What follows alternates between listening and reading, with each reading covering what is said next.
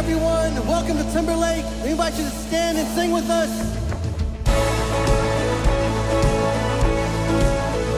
We're going to sing about the greatness of God. Sing truth about how He's so faithful. So sing with us this morning.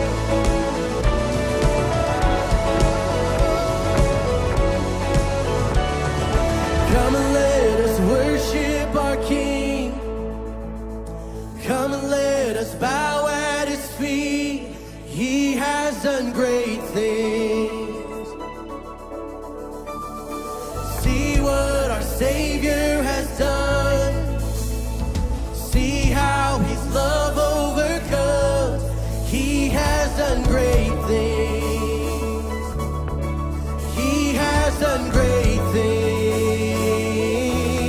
Here we go. Oh, hero of heaven, you conquered the grave. You free every captive and break every chain. Oh God, you have done great things. We dance in your freedom, awake and alive. Oh Jesus, our Savior, your name lifted high. Oh God, you have done great things.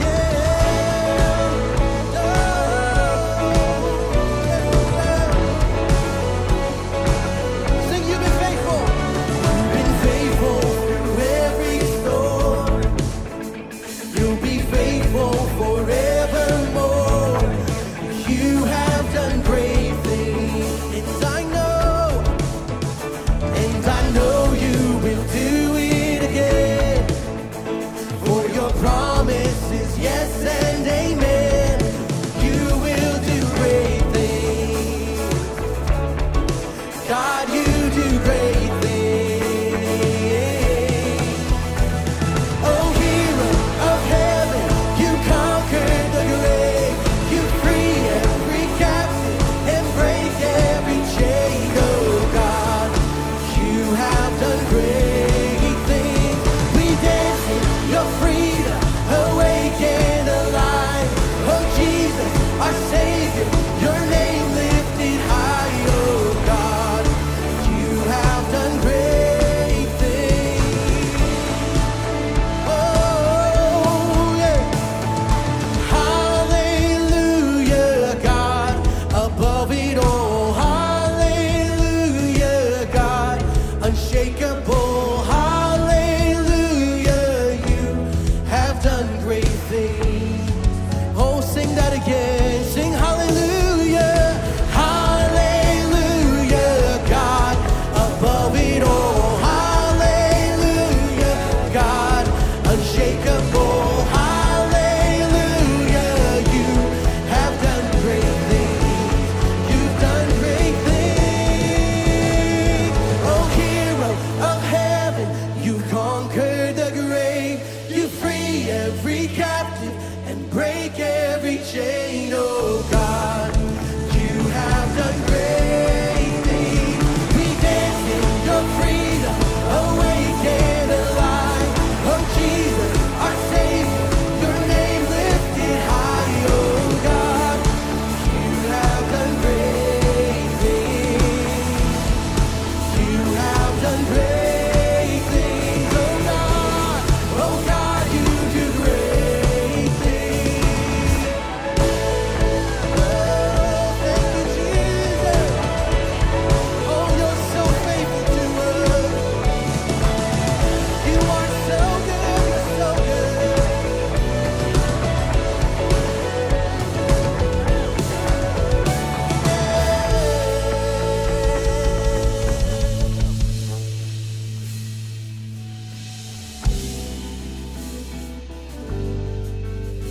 Oh, great things you've done. Oh, God, I've seen it before. Oh, yes, I know you'll come through. This mountain is moving. I fix my eyes on you. If you said it, you'll do it. Oh, because you are God, no matter the odds. the outcome is always the same. The words on the pages, the promise you made us, still have the final say. You will make a way. You always make a way. Oh, you do. You will make a way.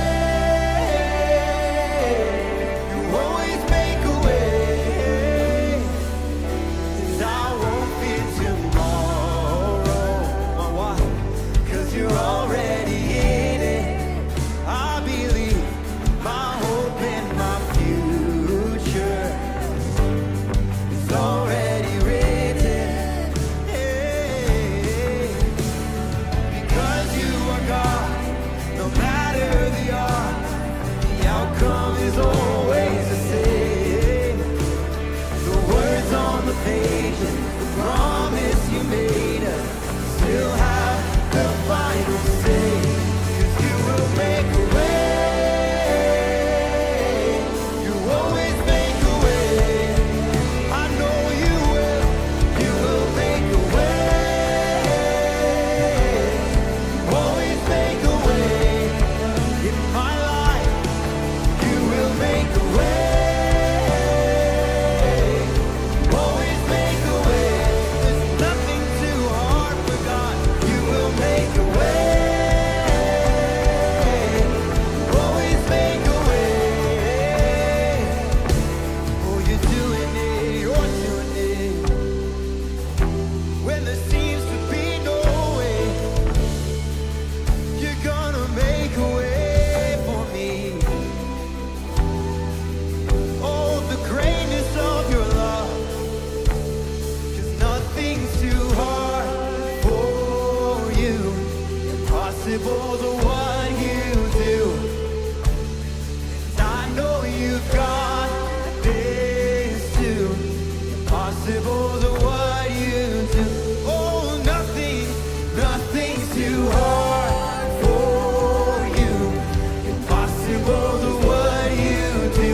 And I know you've got this too. Impossible to what you do. Oh, nothing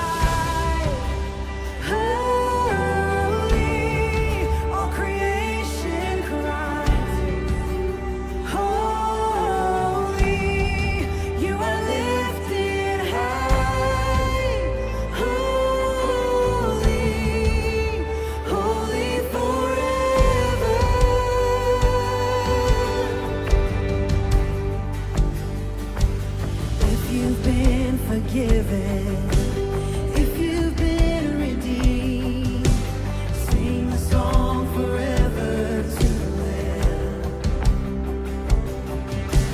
If you walk in freedom, if you bear His name, sing the song forever to the Lamb. Oh, we'll sing the song forever and amen. And the angels cry, holy. All creation cries, holy. You are lifted high, holy, holy forever. Hear your people sing, hear your people sing, holy to the King of Kings, holy. You will always be holy, holy forever.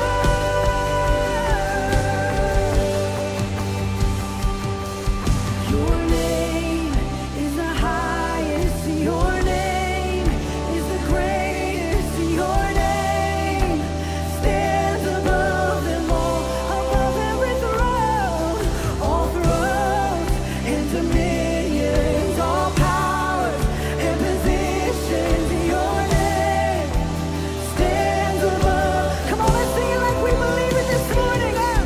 Your name is the highest, your name is the greatest, your name stands above every other name.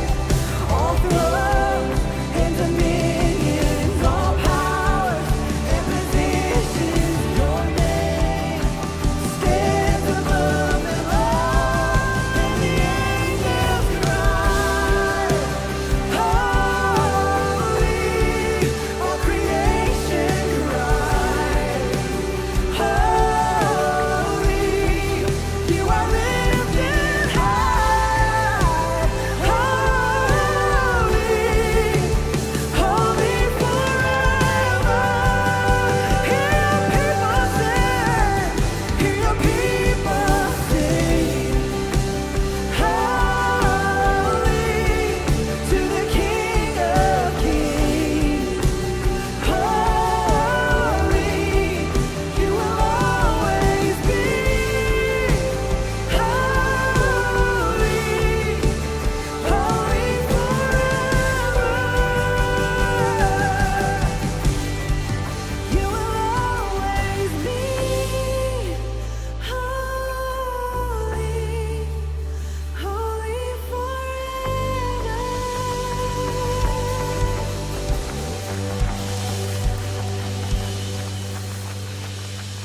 Let's pray.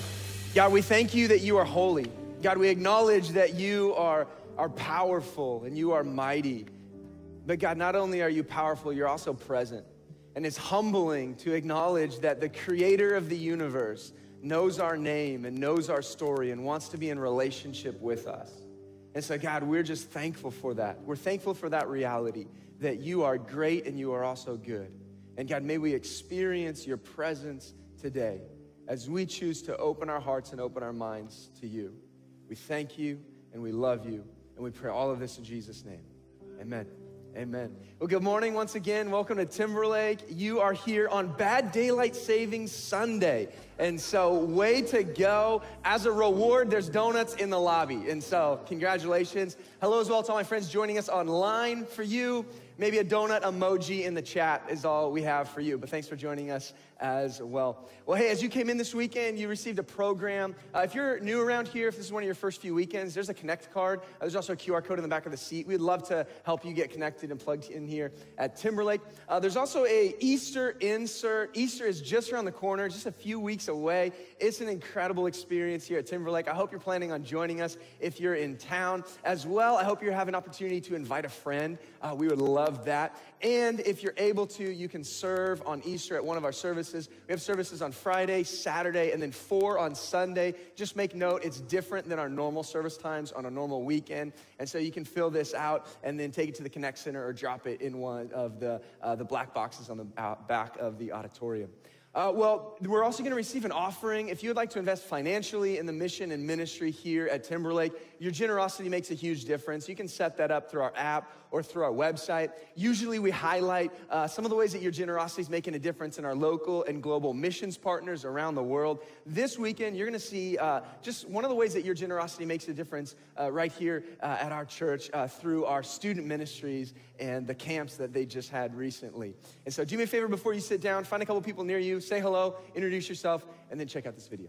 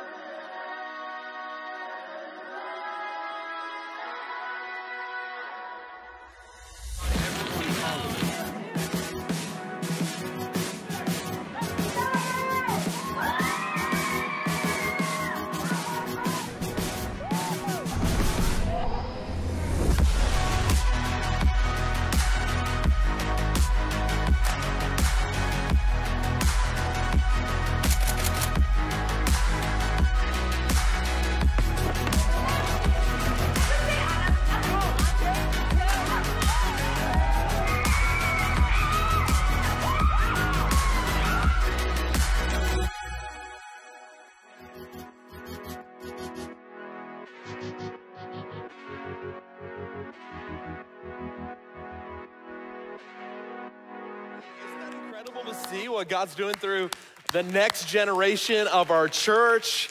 I can tell the hands are still waking up this morning as well as the rest of your body, but that's okay. I'm glad you're here. My name is Lance. I'm one of the pastors here, and I'm excited. This weekend, we're kicking off a brand new series, Picture Perfect Family. The Picture Perfect Family that you get on a Christmas card, the Christmas Perfect Family that you love to hate. Let's be honest, it's just the ones that are just so perfectly put together. And as a communicator, this is one of my favorite topics to talk about at a different church. This is one of my favorite topics to talk about at a church that my family doesn't attend. Because I can go to a different church and I'll throw up a beautiful picture of my family and everyone says, wow, they're so perfect. I'm like, they really are. My kids always listen, it's so great. And they never get a chance to meet them. But you guys get a chance to meet my family. They're floating around the lobbies. In fact, maybe some of you, I drop my kids off at school with your kids, and so you see my daughters with like a half-in ponytail, half of their teeth brushed, some toothpaste still on their shirt, and you're thinking, man, that guy's a mess. What is he doing? Why is he teaching this series? And what makes it even harder is here at Timberlake, I'm not doing this to boost your ego, but I walk through the lobby and it just seems like your families have it all together. Feels like no one's ever fought before, no one's ever raised their voice. The loudest you ever raise your voice is singing right here in worship. And that's the only time you ever do. And it just looks great. It looks like somebody shook a frame at a store and the family fell out. Like it's just a perfect family that's a stock photo. And I don't want to call out anyone in particular, but I was going back and forth, and I'm just gonna do it. There's one family at this church, and I just gotta call them out. They're obnoxious. They walk around, they seem better than everybody. They're scoffing at the commoners. They just have this superiority complex. Have you ever seen this family walking around the church before? It's like, it's a joke. They just make everybody feel bad. This guy gets up and talks about how close he is to Jesus every week. It's exhausting. And for all of us, we have different measures and metrics of how we measure up to other people. And as we get the opportunity to talk about families this week and what family means to each of us, here's what I know to be true. Each of us have a different definition of what family looks like based on where we were raised, how we were raised, and what our season of life is today. We have a beautifully multi-generational church, and what that means is that for some of you, you're looking forward to what family could mean. It's an exciting season, and so this series, you're gonna kind of plan and prepare and set all the ideals and get things together of what could come when it comes to family. For some of you, you're in the middle of it. you're smack dab in the middle of raising kids, and so you have the nuclear family that we all think about. For some of you, it's a little less traditional, and it doesn't look perfect. You don't have mom and dad and 2.5 kids and a dog at home and the white picket fence. And so as you lean into this series, you're kind of wondering, how do I apply this, even though my family doesn't look necessarily like a lot of other families? For some of you, you're past the family stage, and you get to be fun uncle, maybe you get to be fun grandparent, maybe great-grandparent, and you get to figure out what it looks like to have family dynamics in a new season. And I don't want to be naive. I know there's some people in the room, when family comes up, it's a sore topic. You're already planning to skip the next 2 weeks as we talk about family more, because what you've been trying to do is avoid your family. You've pulled back because it didn't go well. And the people who were supposed to raise you and nurture you, they didn't do that. And so you have an aversion to what family could look like. And regardless of what your definition of family is and what season you're in, I believe God wants to speak through this series some ways that we can maximize the potential of our family. This thing that at the end of our life will end up being one of the most important things we ever navigate. And so we think it's important. So we're gonna take the next few weeks and talk about it. And I wanna start with really this speech that's given in the first half of our Bible. It's in the Old Testament. It's from this great leader named Joshua. He gets to the end of his life, and he's done some pretty incredible things. He's led the nation of Israel that had just come out of captivity in Egypt. They've wandered the desert for a long time. He actually leads them into the land God had promised them. He's a military leader. He's convincing. He follows God. He gets to the very end of his life, and we see recorded this speech that he gave. I want to take one fraction of it and walk through it today because I think it speaks volumes to our family. And you may have even heard some of it. Here's what it says in the book of Joshua. But if serving the Lord seems undesirable to you, then choose for yourselves this day who you will serve. Whether it's the gods of your ancestors who served beyond the Euphrates, or the gods of the Amorites in whose land we're living in today. But as for me and my household, well, we will serve the Lord. You have a lot of options in what you serve, but for me and my household, Joshua is saying, we want to be about serving the Lord. And at the end of my life, that's what I hope my legacy leads to. And you may have heard that last part, that last sentence. You may have seen that on a sign at TJ Maxx or Home Goods. Maybe you've seen that cross-stitched at your grandma's house somewhere with a dove next to it and a little cross. And it's this beautiful little sentiment. It's an interesting idea, though, before we get to the end, which seems kind of church cliche, that of course we're going to serve the Lord. But for the front end of it, it got me thinking. If I'm being honest, as for me and my household, how do I finish the end of that? Like, for example, for me and my household, as for us, we drink Coke, not Pepsi, right? Like God intended. And as for me and my household, we set the temperature of our home to 64 degrees. It's what God promised. And some of you, I get it. I go to your homes, it's at 72.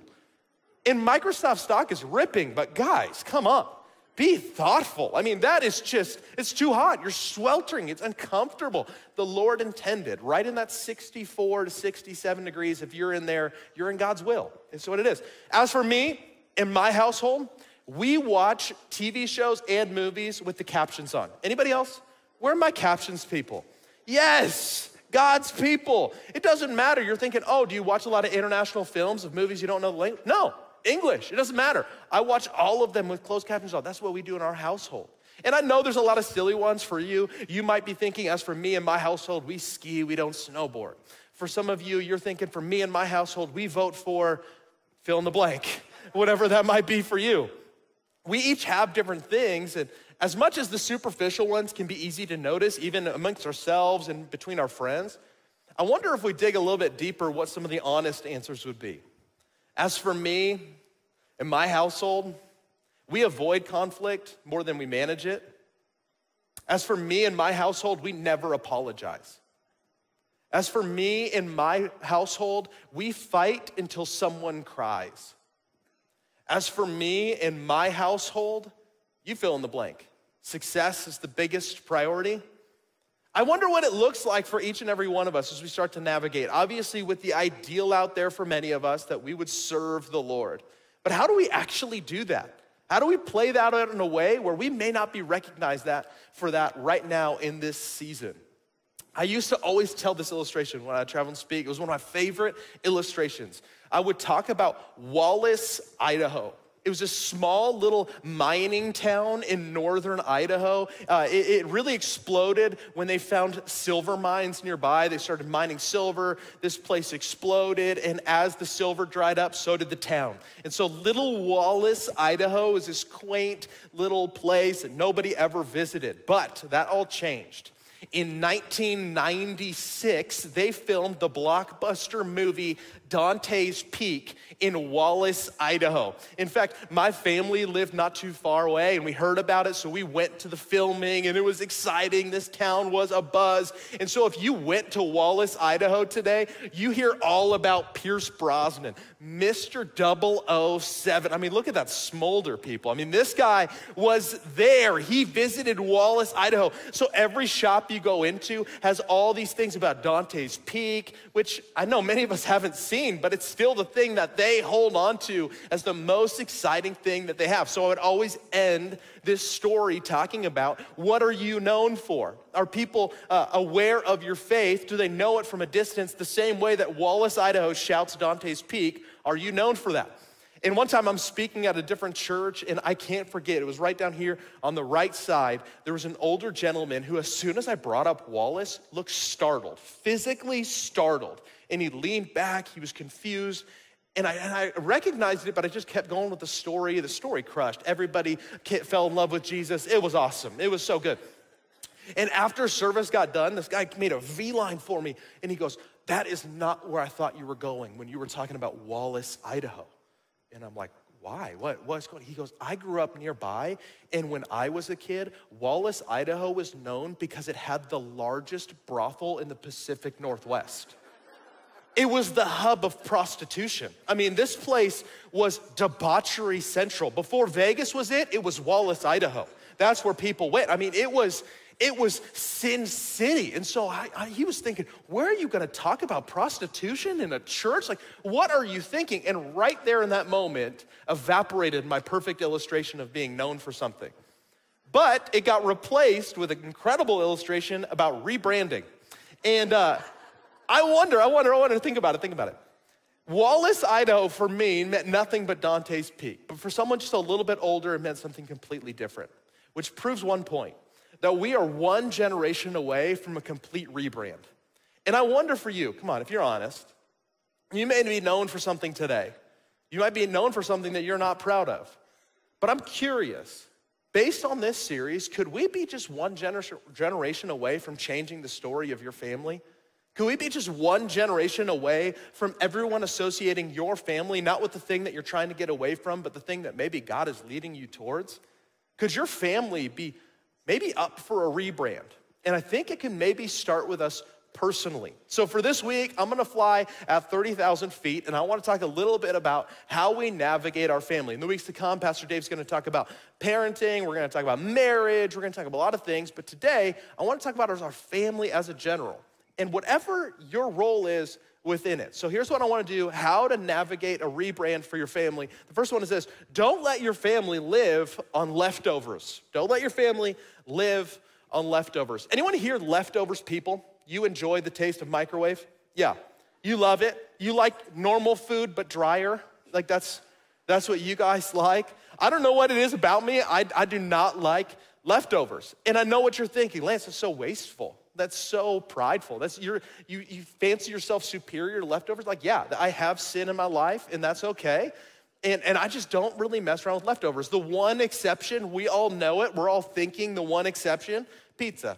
It's the one thing that somehow, through God's will, gets maybe better when reheated in a microwave. But for all of us, we know leftovers have their place.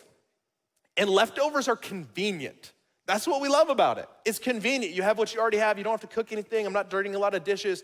In fact, I can just prepare a leftover and it'll be great. But your family isn't looking for a relationship of convenience from you. They're not looking for that. And though every once in a while, I get life happens and life gets busy, for all of us, we're gonna have to operate in convenience sometimes. But I wonder, is your family operating solely off of your leftovers? Think about it from any role. Obviously, most naturally, we think of parents. For parents, are you providing what little energy you have left for your kids, or are you making them a priority? For husbands and wives, is your spouse getting your leftovers? And I know you're plating it well, and I know you add a little garnish, but they know. They know it's your leftovers. If you're here today and you're a child, whether you're a teenage kid or you are an adult child, your parents know if you're giving them your leftovers, if you're just giving them whatever you have left. And I wonder, for the people that are most important in our life, if maybe we could begin to prioritize something more than just the leftovers, something more than just what we happen to have out of convenience. In fact, can we just level for a moment, just in all honesty? Can we stop being surprised that the people in our life have needs? Can we stop being surprised? Come on. Can we stop being surprised that the people in our lives need something from us? That they have needs and they have desires and they want something from you? Sometimes I'll get home and what I'm not surprised by is that my kids run up to me and they climb on me and they jump on me and then they have attitude and then they make demands. They do all these things that I can't be surprised by. I can't be surprised by the fact that when I get home at some point that evening, my wife is gonna wanna debrief her day. And I love that. And I can be frustrated and I can be tired, but for each and every one of us, we can't be surprised when the people around us have needs. In fact, 1 Peter talks about it this way: dear friends, don't be surprised at the fiery trials you're going through. And if you're raising young kids, you know exactly what I mean by fiery trials. If you have a teenager in the room, you know exactly what I mean by fiery trials. Don't be surprised as if something strange were happening to you. Come on, your family wants something more than just your leftovers. And I know it might sound challenging, and I know it'll take a reorganization of your time, effort, and energy, but I wonder if you're honest, what that could look like for you. I tried to wrap it up in a concise way, and here's what I thought of for this next point, is don't confuse what you do first or longest with your day as the primary thing in your day.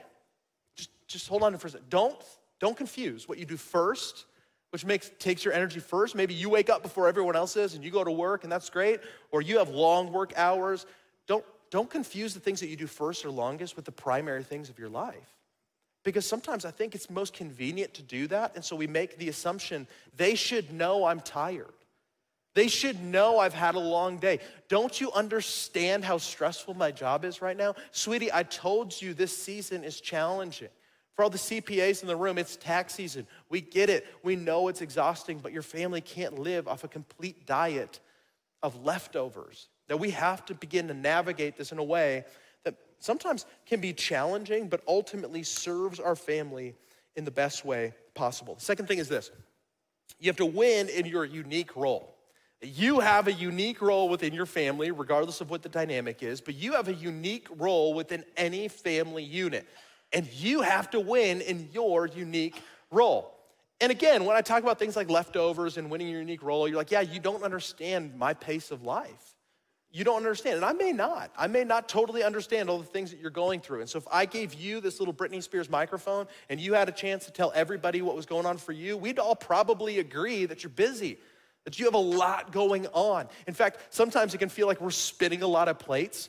And I know we use that phrase a lot, but it's actually an old circus term. This is where it originated. And these guys would actually spin plates. They'd begin one at a time to add plates on these sticks, and they'd keep spinning them. And the excitement is what? What's the excitement in this whole thing?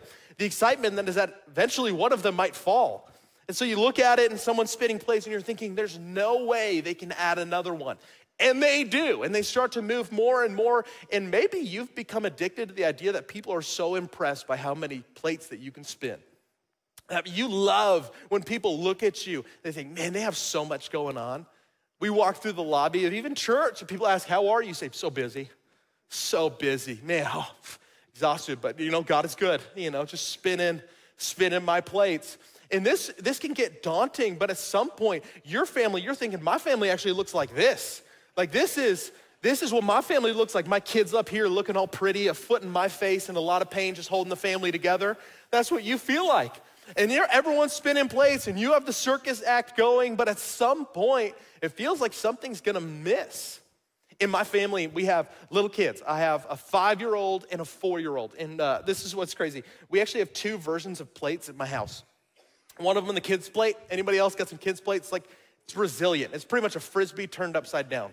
And these plates are bulletproof. I mean, this is incredible technology that they have. And so my kids can tear these up. In fact, there's knife marks everywhere on these things. Because some reason we give our kids knives. We're just trying to raise them up. And man, these things are resilient and they're incredible. So a lot of times we'll hand our kids these ones. But my kids are getting older. And so all the time they want grown-up plates. You know what I mean? They want the grown-up plates that everyone else has. And I let my kids walk like kids do with these. They'll start walking around, throwing it around, doing whatever. But when they walk with a grown-up plate, you better believe we tell them, death grip, 2 hands, 1 foot in front of the other. You walk slowly and you pay attention. Why? There's more at stake. This one, if they spill, yeah, we'll have a mess to clean up. There's not that big of a mess. We know if they break this, not only is it more valuable, it's more expensive, but ultimately it takes more time to replace. And as you're spinning plates in your life, I wonder if we, just in the hurried pace, we begin to confuse which is which. We start to spin plates and we think the same urgency goes for this as it does for this. We start to think to ourselves that, yes, this is just as important as maybe my family is. And for many of you, you begin to spin and you begin to spin, and it isn't till you start to see a breaking point that you start to realize that maybe the wrong plate fell. That maybe, just maybe, when this plate falls, there's really no consequence. But for all of us, we might have had that moment in our lives where maybe we even saw it coming or it caught us by surprise. But you had a plate that was pretty valuable. You had a relationship with your spouse, maybe with your kids, maybe with a grandparent or a friend that you would call family, and you saw the plate spinning and you figured, I'll get to them when I can. And if they know it's a busy season for me, they know what's going on, and as much as it's complicated or daunting, the plate fell, and you thought to yourself, it didn't break. It didn't break so I can do it again. It didn't break, so on the next time you begin to get addicted to the idea that the plate, well, nothing's gonna happen. There's gonna be no consequence. There's gonna be no frustration in this. And yeah, okay, I think they're valued the same. So they're not. The plate falls and it breaks. And for each and every one of us, we look at the broken plate and we think to ourselves, that wasn't supposed to happen. And so we start to tell a story on why it wasn't my fault. We start to tell a story on what I should have done better, but I just didn't have the bandwidth to do. So maybe today, if we can catch nothing else, could today be a wake-up call that even though you're spinning a lot of plates, some are more valuable than others? And I'm not gonna take the time to maybe break down what those could be for you, but I know you're smart enough that God might be revealing to you what those plates are right now. That God might be putting on your heart the person that you need to reach out to, that you need to mend a fence with, that you need to lead the way in reconciliation, because you know it's teetering. And you can keep spinning it and spinning it and spinning it, but at some point, we need to steward it more than spin it. This is a harsh verse that we see in 1 Timothy. It says this, but if anyone does not provide for his relatives, and especially for the members of his household, he has denied the faith and is worse than an unbeliever. Pretty strong words that we see from the Apostle Paul as he talks about how we're supposed to navigate our family and maybe on the ranking order where they're supposed to come for our life. I was asked a question years ago, and I've never forgotten it. They asked me to do this exercise, and if you're like me, anytime somebody who's a speaker asks me to do an exercise, I always say, like, man, no, I'm not gonna do that. I'm not gonna take time when I get home and take out a journal and light some candles and play worship music and do this exercise. But for some reason, I did. And the exercise was simply this, to write down and answer the questions, what are the things that only you can do? What are the things that only you can do? And I began to wrestle with it, and I get it. We all fill a lot of roles and responsibilities in our life, and so I began to write things down and write things down and write things down, and I showed it to a friend. And they were honest enough, and they actually cared about me enough to be straightforward, and they said, there's a lot of things on this list that other people can do, but maybe they can't do as well as you, so you think you have to do it. There's a lot of things on the list, think about it, that you can do better than the average bear, and so you think to yourself, this is the thing that only I can do. But to be honest, there's very few things in my life that only I can do. Only one person can be Winter's dad. It's me. Only one person can be Capri's dad. That's me. Only one person better be my wife's husband. That's me. And I wonder what that starts to look like for you. And what it does is it quickly starts to put into perspective what plates are droppable. Even though there might be pain, there might be consequence, it might be frustrating, but what plates are really irreplaceable. And for those of you that, if you're honest, think, okay, that's a neat illustration for somebody else, but I've already dropped a lot of plates in my life. I truly believe that through the work of Jesus Christ, we can begin to bring reconciliation that we didn't think was possible. And there's hope for your relationships. Next one is this. We have to set a clear example. We have to set a clear example. Barna Research came out with a study recently that Christians have 80% more theology that they know than they practice. Think about that. Christians know 80% more things about God than they actually put into practice in their life. And we're all tempted to do this. We're all tempted to think that what we know is actually what happens in our life or how things play out for each of us. But I think we know that that's not necessarily the case. That for all of us, even with the best intentions, our kids don't necessarily listen to the things that we say. They watch what we do. Your spouse doesn't respect you for the things that you believe. They respect you for the actions that you take. Think about this. Grandparents. Your family isn't going to respect you for the lectures that you give. They're going to respect you for the habits that you keep. They're going to know more of what they see than what you say. And so for each of us, we're faced with this challenging idea of what do we do when we don't necessarily feel like we want to model things well. And we have to ask these questions when it comes to each and every one of our households. What's important to us? And one easy question to ask when to figure out what that actually is what gets celebrated in your house? There's probably great things like good grades, doing your chores, good behavior, being kind, not hitting. All those things get celebrated in our homes, but what else?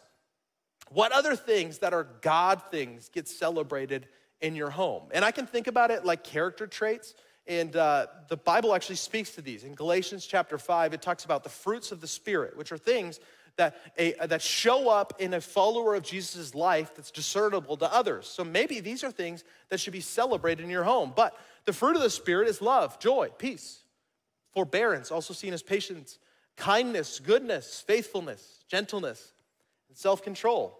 What if these were the things that got celebrated in your family?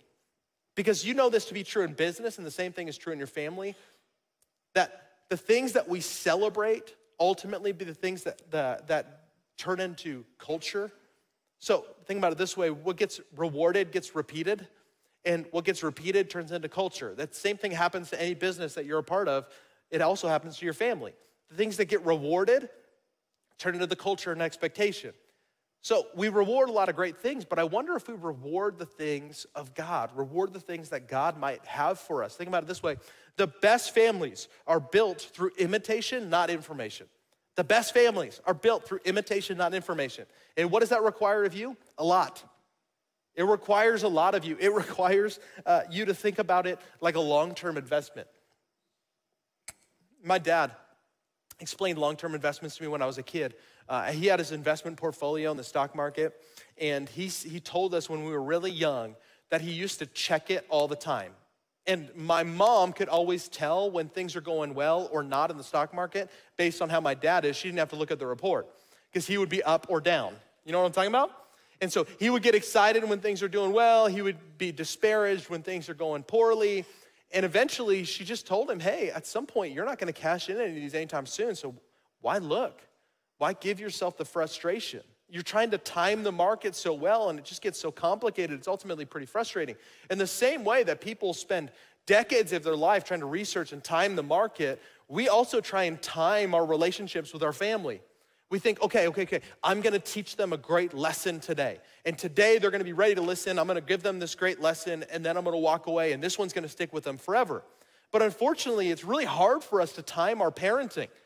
My parents will even come to me today and say, hey, remember when we taught you that? I go, no. What do you remember from us? Well, I remember this one random anecdote or story. They're like, that of all the things, that's what you walked away with from how we parent? And for each and every one of us, instead of trying to time when we release things. Like, you can't come home on a stressful day of work and say, hey kids, ignore all of my behavior today, okay?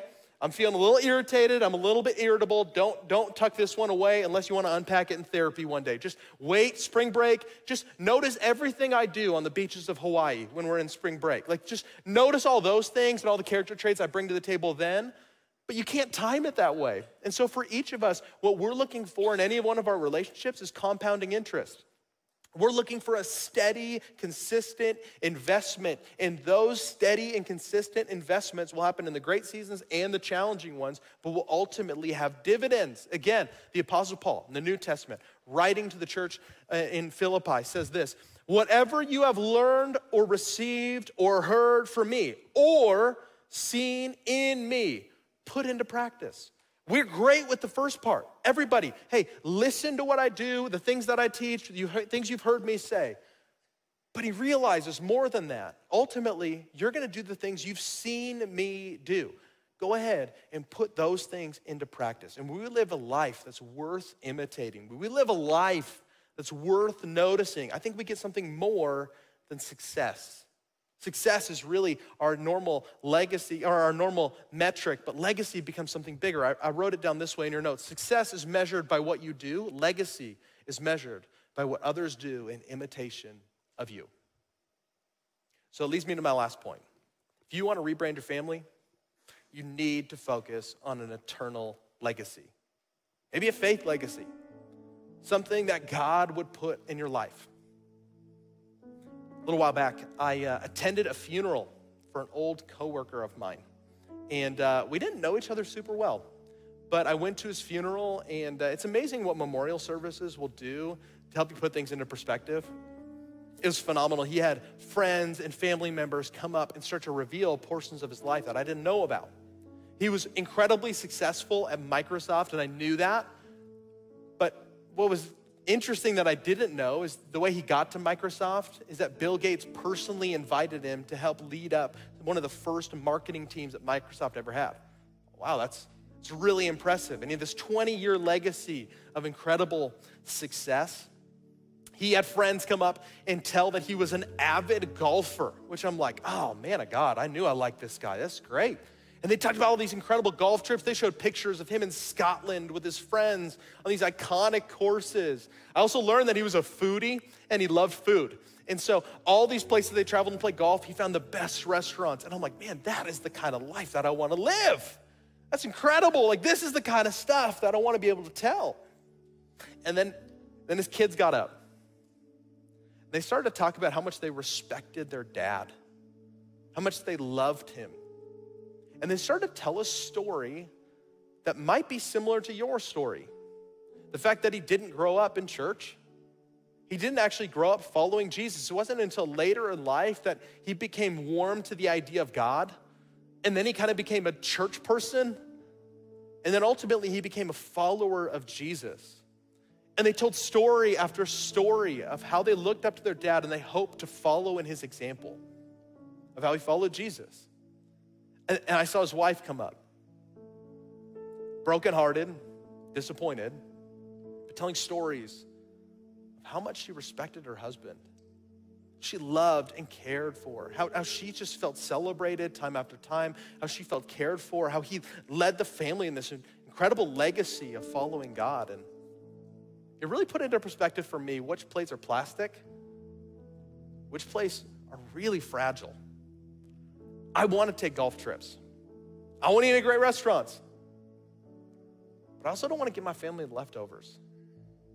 I want to do incredible things and have fun stories to tell.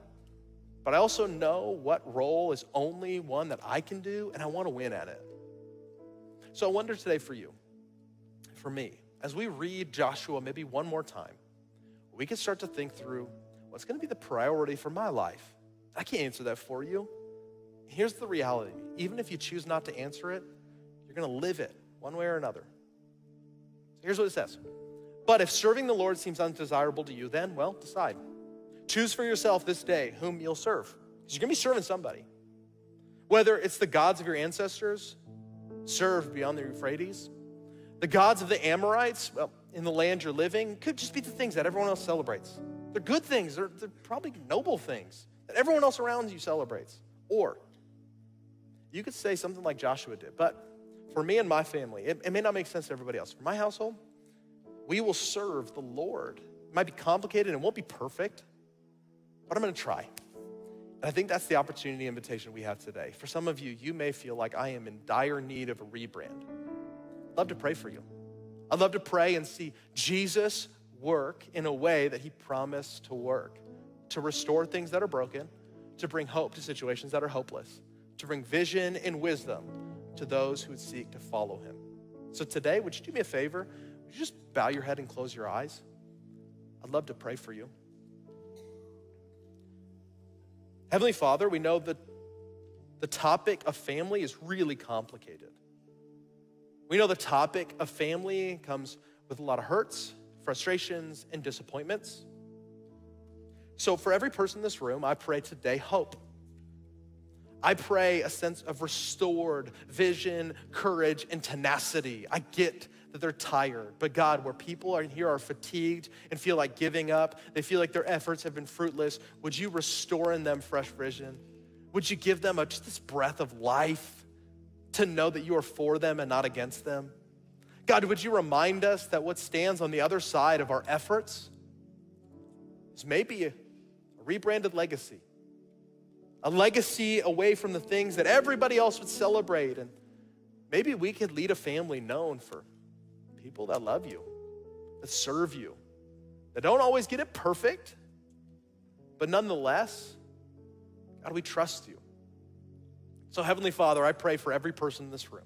Would you give them hope? Would you give them peace?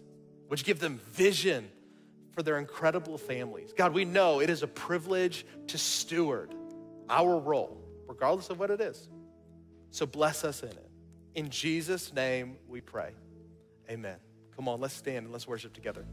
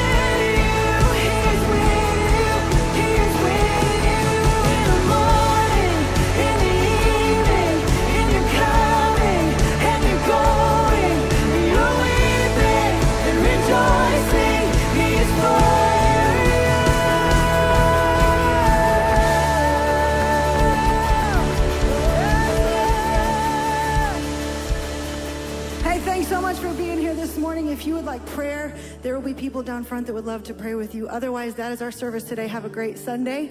We'll see you next week.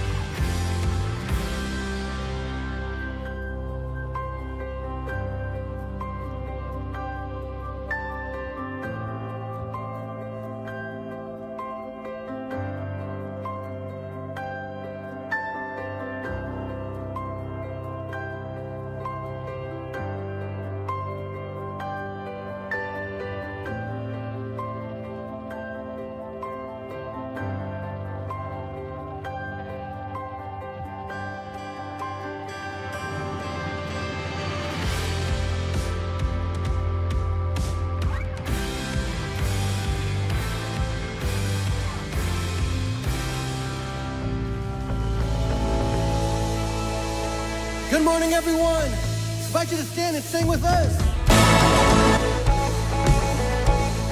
We're going to sing about God's greatness, His faithfulness in our lives. Yeah.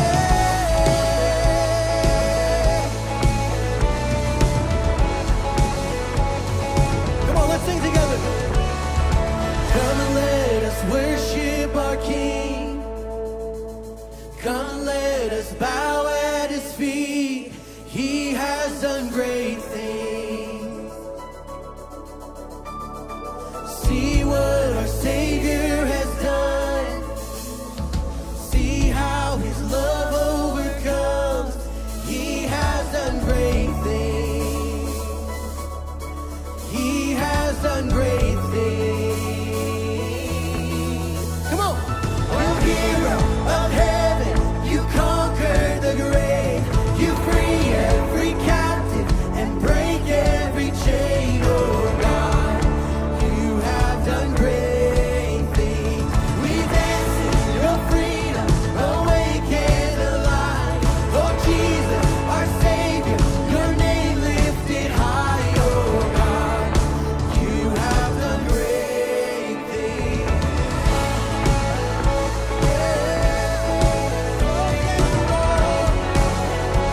Sing, you've been faithful. You've been faithful through every storm. You'll be faithful forevermore. You have done great things. And I know you will do it again. For your promise is yes and amen. You will do great things. God, you do great things. Oh, hero of heaven, you conquered the grave. You free every captive and break every chain, oh God. You have done great things. We dance in your freedom, awake and alive. Oh Jesus, our Savior, your name lifted high, oh God. You have done great things. Sing hallelujah, hallelujah, God, above it all. Hallelujah, God, unshakable. Hallelujah, you have done great things. Oh, sing that one more time. Hallelujah, God, above it all. Hallelujah, God, unshakable. Hallelujah, you have done great things. You've done great things. Oh, hero of heaven, you conquered the grave. You free every captive and break every chain, oh God. You have done great things. We dance in your freedom, awake and alive. Oh Jesus, our Savior, your name lifted high, oh God. You have done great things.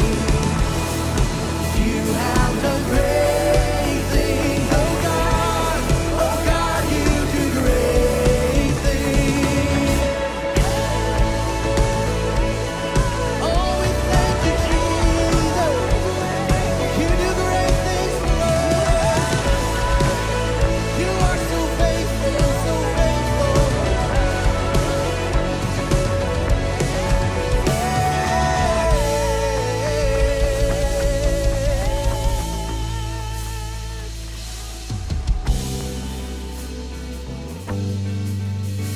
Oh, the great things you've done in my life, God. I can see it now, God. Oh, I know you'll come through.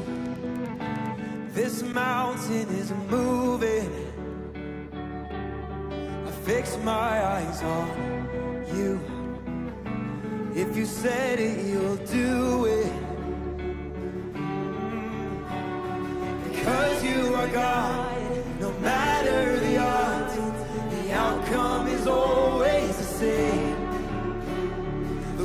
words on the pages, the promise you made us, still have the final say. You will make a way. You always make a way. Oh, you will. You will make a way. You always make a way. 'Cause I won't fear tomorrow, 'cause you're already in it. That's right. My hope and my future is already written. Oh, because you are God, no matter the odds, the outcome is always the same. The words on the pages, the promise you made us, still have the final say. You will make a way. You always make a way. We believe for it. You will make a way where there seems to be no way. Make a way. Oh, you've done it before. You will make a way. You always make a way. You will make a way. You always make a way.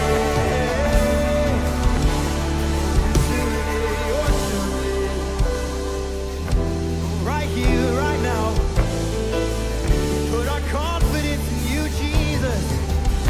You're making ways for us. Whoa. And nothing's too hard for you. Impossible to what you do. And I know you've got this too. Impossible to what you do. I believe it. Nothing's too hard for you. Impossible to what you do. When there seems to be no way, I know you've got this too. Impossible to what you do. Nothing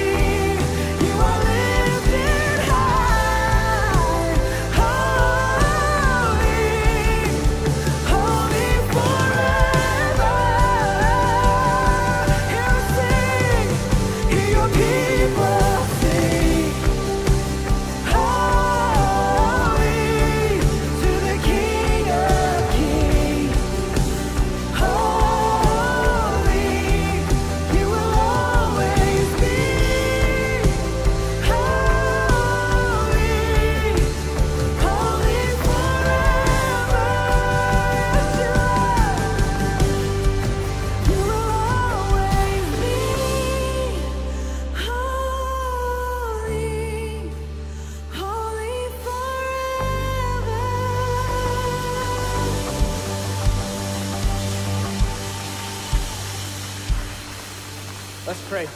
God, we acknowledge that you are holy, that you are mighty, that you are powerful, and you're also present. And God, it's a humbling reality to realize that the creator of the universe, the all-powerful God, knows our name and knows our story and wants to be in relationship with us. And so we thank you for that today.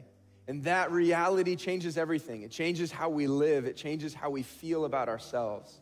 And so, God, we thank you for your presence. We thank you that you want to be with us and that you want relationship with us. And God, I just pray for all my friends who are joining us that we would experience your presence this morning. We love you, and we pray this in Jesus' name. Amen. Amen. Well, good morning once again. Welcome to Timberlake, and welcome on Bad Daylight Savings Weekend. You are here. As a reward, there's donuts in the lobby, just to make up for the hour loss of sleep last night.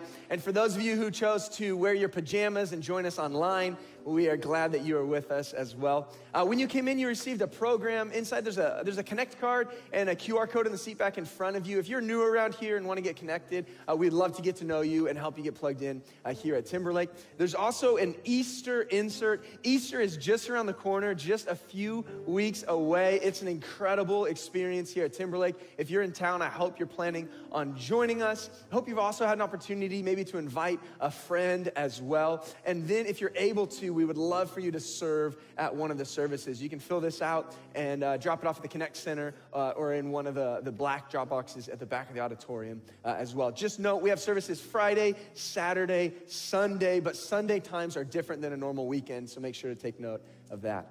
We're also going to receive an offering if you would like to invest financially in the mission and ministry here at Timberlake. Your generosity makes a huge difference. You can give through our app, through our website, or in the black drop boxes in the back of the auditorium as well. Usually you get to see a way that your generosity is making a difference through one of our local or global partners in missions around the world. This weekend, you're going to see in our church how your generosity is making a difference through our next generation, through our student ministries, and what's been happening over the last few weeks in their camps. And so that's gonna be a lot of fun. Before we do that though, find somebody near you, say hello, introduce yourself, and then you can have a seat.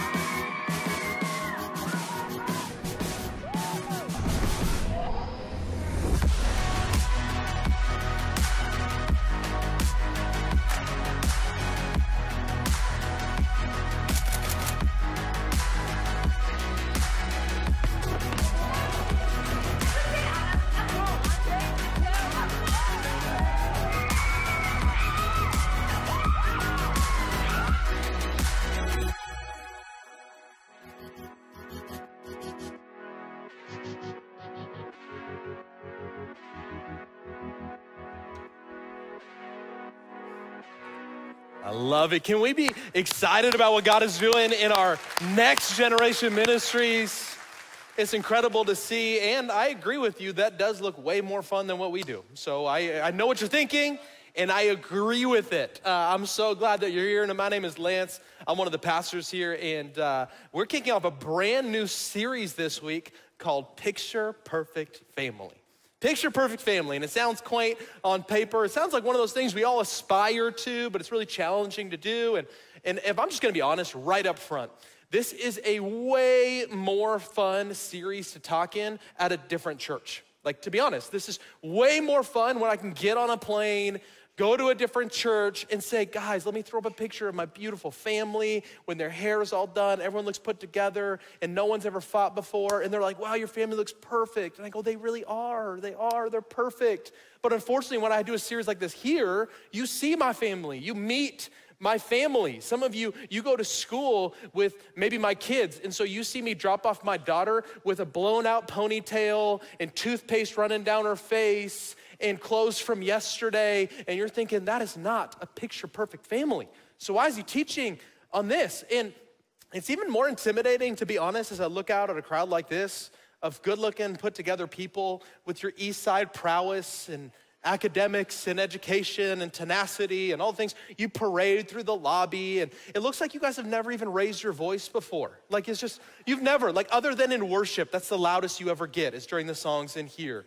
And it's just like, you've never thought, you don't understand what I'm going through. And I didn't want to make it personal, but I will. There's one family at this church that they walk around and they are so smug and condescending, and their kids have it all together, and they got the perfect marriage, and you're thinking to yourself, there's no way he's gonna call them out, but I will. Have you seen this family walking around the church before? This guy thinking he has everything together. I'm gonna tell you all about marriage.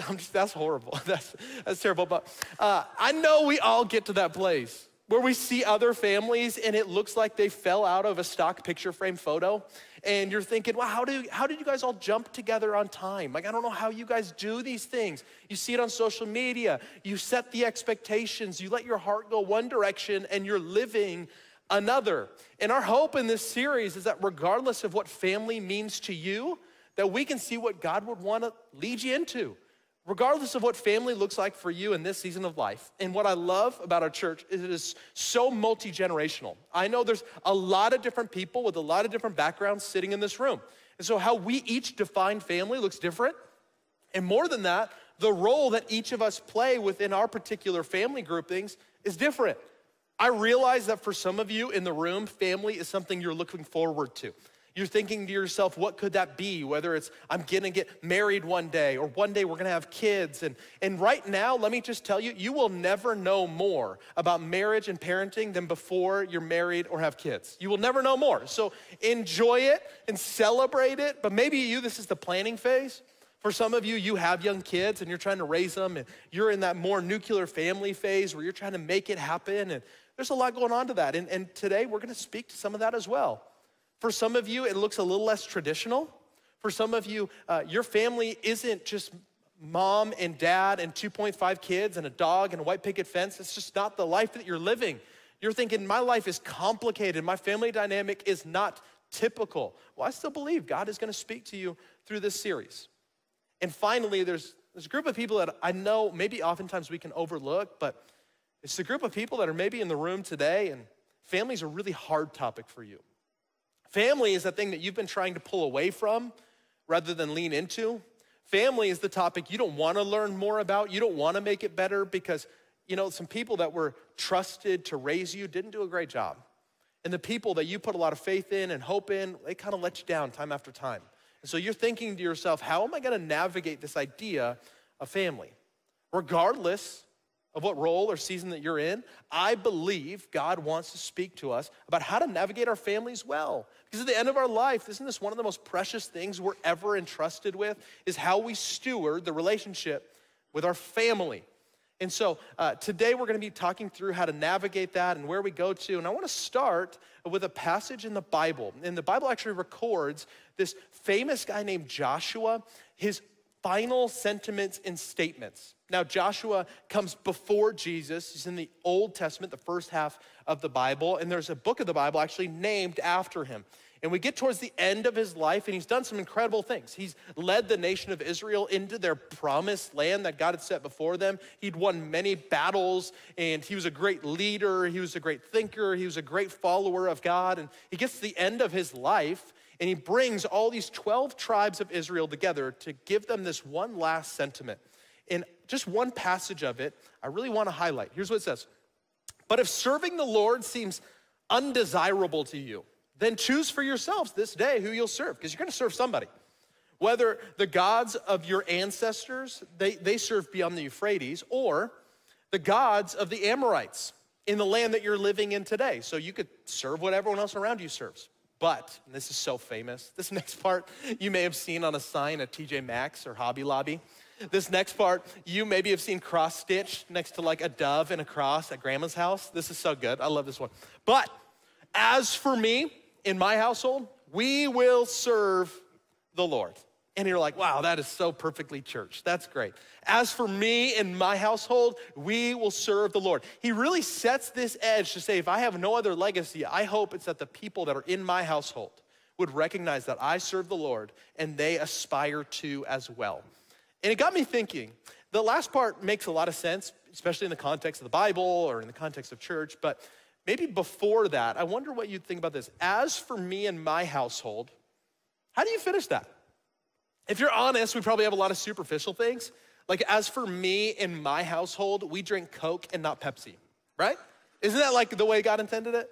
I'll give you another example for me. As for me and my household, we set the temperature of our home to 65 degrees, the way that God intended it. And some of you in here, I go to your homes and it's like 72, okay? And I know Microsoft stock is ripping, but that's negligence. It's too much. It's opulence. You can't, that's too much. You have that sweet spot range of 64 to like 66, maybe 67 if you're really getting crazy with it. Anyone else agree? You agree with that? Okay. As for me, my household, last one. For me and my household, we watch movies and TV shows with the subtitles on. Doesn't matter. Anyone else subtitle people? Yes. Oh, God's people. I love that. I thought I heard one person start to clap and then realized, oh, maybe not a clap moment. No, we're just into it. I love watching TV shows and they're like, oh, you watch a lot of like international films? Like, no, English, that doesn't matter. I will watch whatever and we will read it at the same time. It is awesome. I don't know why, we've just gotten used to it. What does it look like for you? Like, as for you and your household, you're like a ski family, not a snowboard family, and everyone knows it. As for you and your household, you vote for, say it aloud, I'm just kidding. But for all of us, we have things that we're known for and we're recognized for. As for you and your household, you're the neighbor with the perfect lawn. Oh man, we all hate that neighbor, but they have the perfect lawn. That's what we do in my household. And the superficial ones that we can probably recognize are kind of fun to talk about. But if you dig just a little bit deeper, there's probably some that you're less proud of that are true as well. As for me and my household, maybe you'd finish that and say, we never apologize. As for me and my household, we succeed at any cost. As for me and my household, we avoid conflict instead of managing it. As for me and my household, well, fill in the blank. What does it look like for you? And if you had to take an honest answer of figuring out what does your household stand for, Joshua made it very clear, you're gonna be about something, so why not make it about what God might have for you? I used to tell this, I thought was a really great illustration. It was like one of my favorites. I would talk about this small town called Wallace, Idaho. And I used to, it was just such a good story, you guys. I used to tell this story about Wallace, and Wallace was an old mining town where they found a silver mine nearby, and so it exploded, but when the mine dried up, so did the town. And so it was a small, quaint little town in the mountains of northern Idaho. There's not really much going on there. And that really changed in 1996 when they filmed the blockbuster hit movie, Dante's Peak, right in Wallace, Idaho. My family heard about it. They heard that the one, the only, dreamy-eyed, smoldering Pierce Brosnan was gonna be there, Mr. 007 himself. And so my family, we actually drove out to Wallace, and it was a zoo. No one knew where to park. No one knew. We totally overwhelmed the systems of the city. It was amazing. And today, still, if you go to Wallace, every shop you walk into is like, Pierce Brosnan walked here, and Dante's Peak was filmed here, and here's a shot from the movie. And it's all of these scenes all about this moment when Dante's Peak came to town. And I would always talk about this, and I would tell the illustration, and I would say, the same thing is true for us, that we can be known for something. When someone pulls into your life, what are you known for? Does Jesus even show up in the equation? And it was a good illustration. And one time I'm speaking at a church, and I start getting into it, and I bring up Wallace, Idaho, and I'll never forget, someone off to my right up here in the front was an older gentleman, looks startled, physically startled. He leans back, he's surprised, he leans in when I bring Wallace. It's strange, but I just let it go. I finish my illustration. Everybody comes to love the Lord. It was just home run. It was awesome.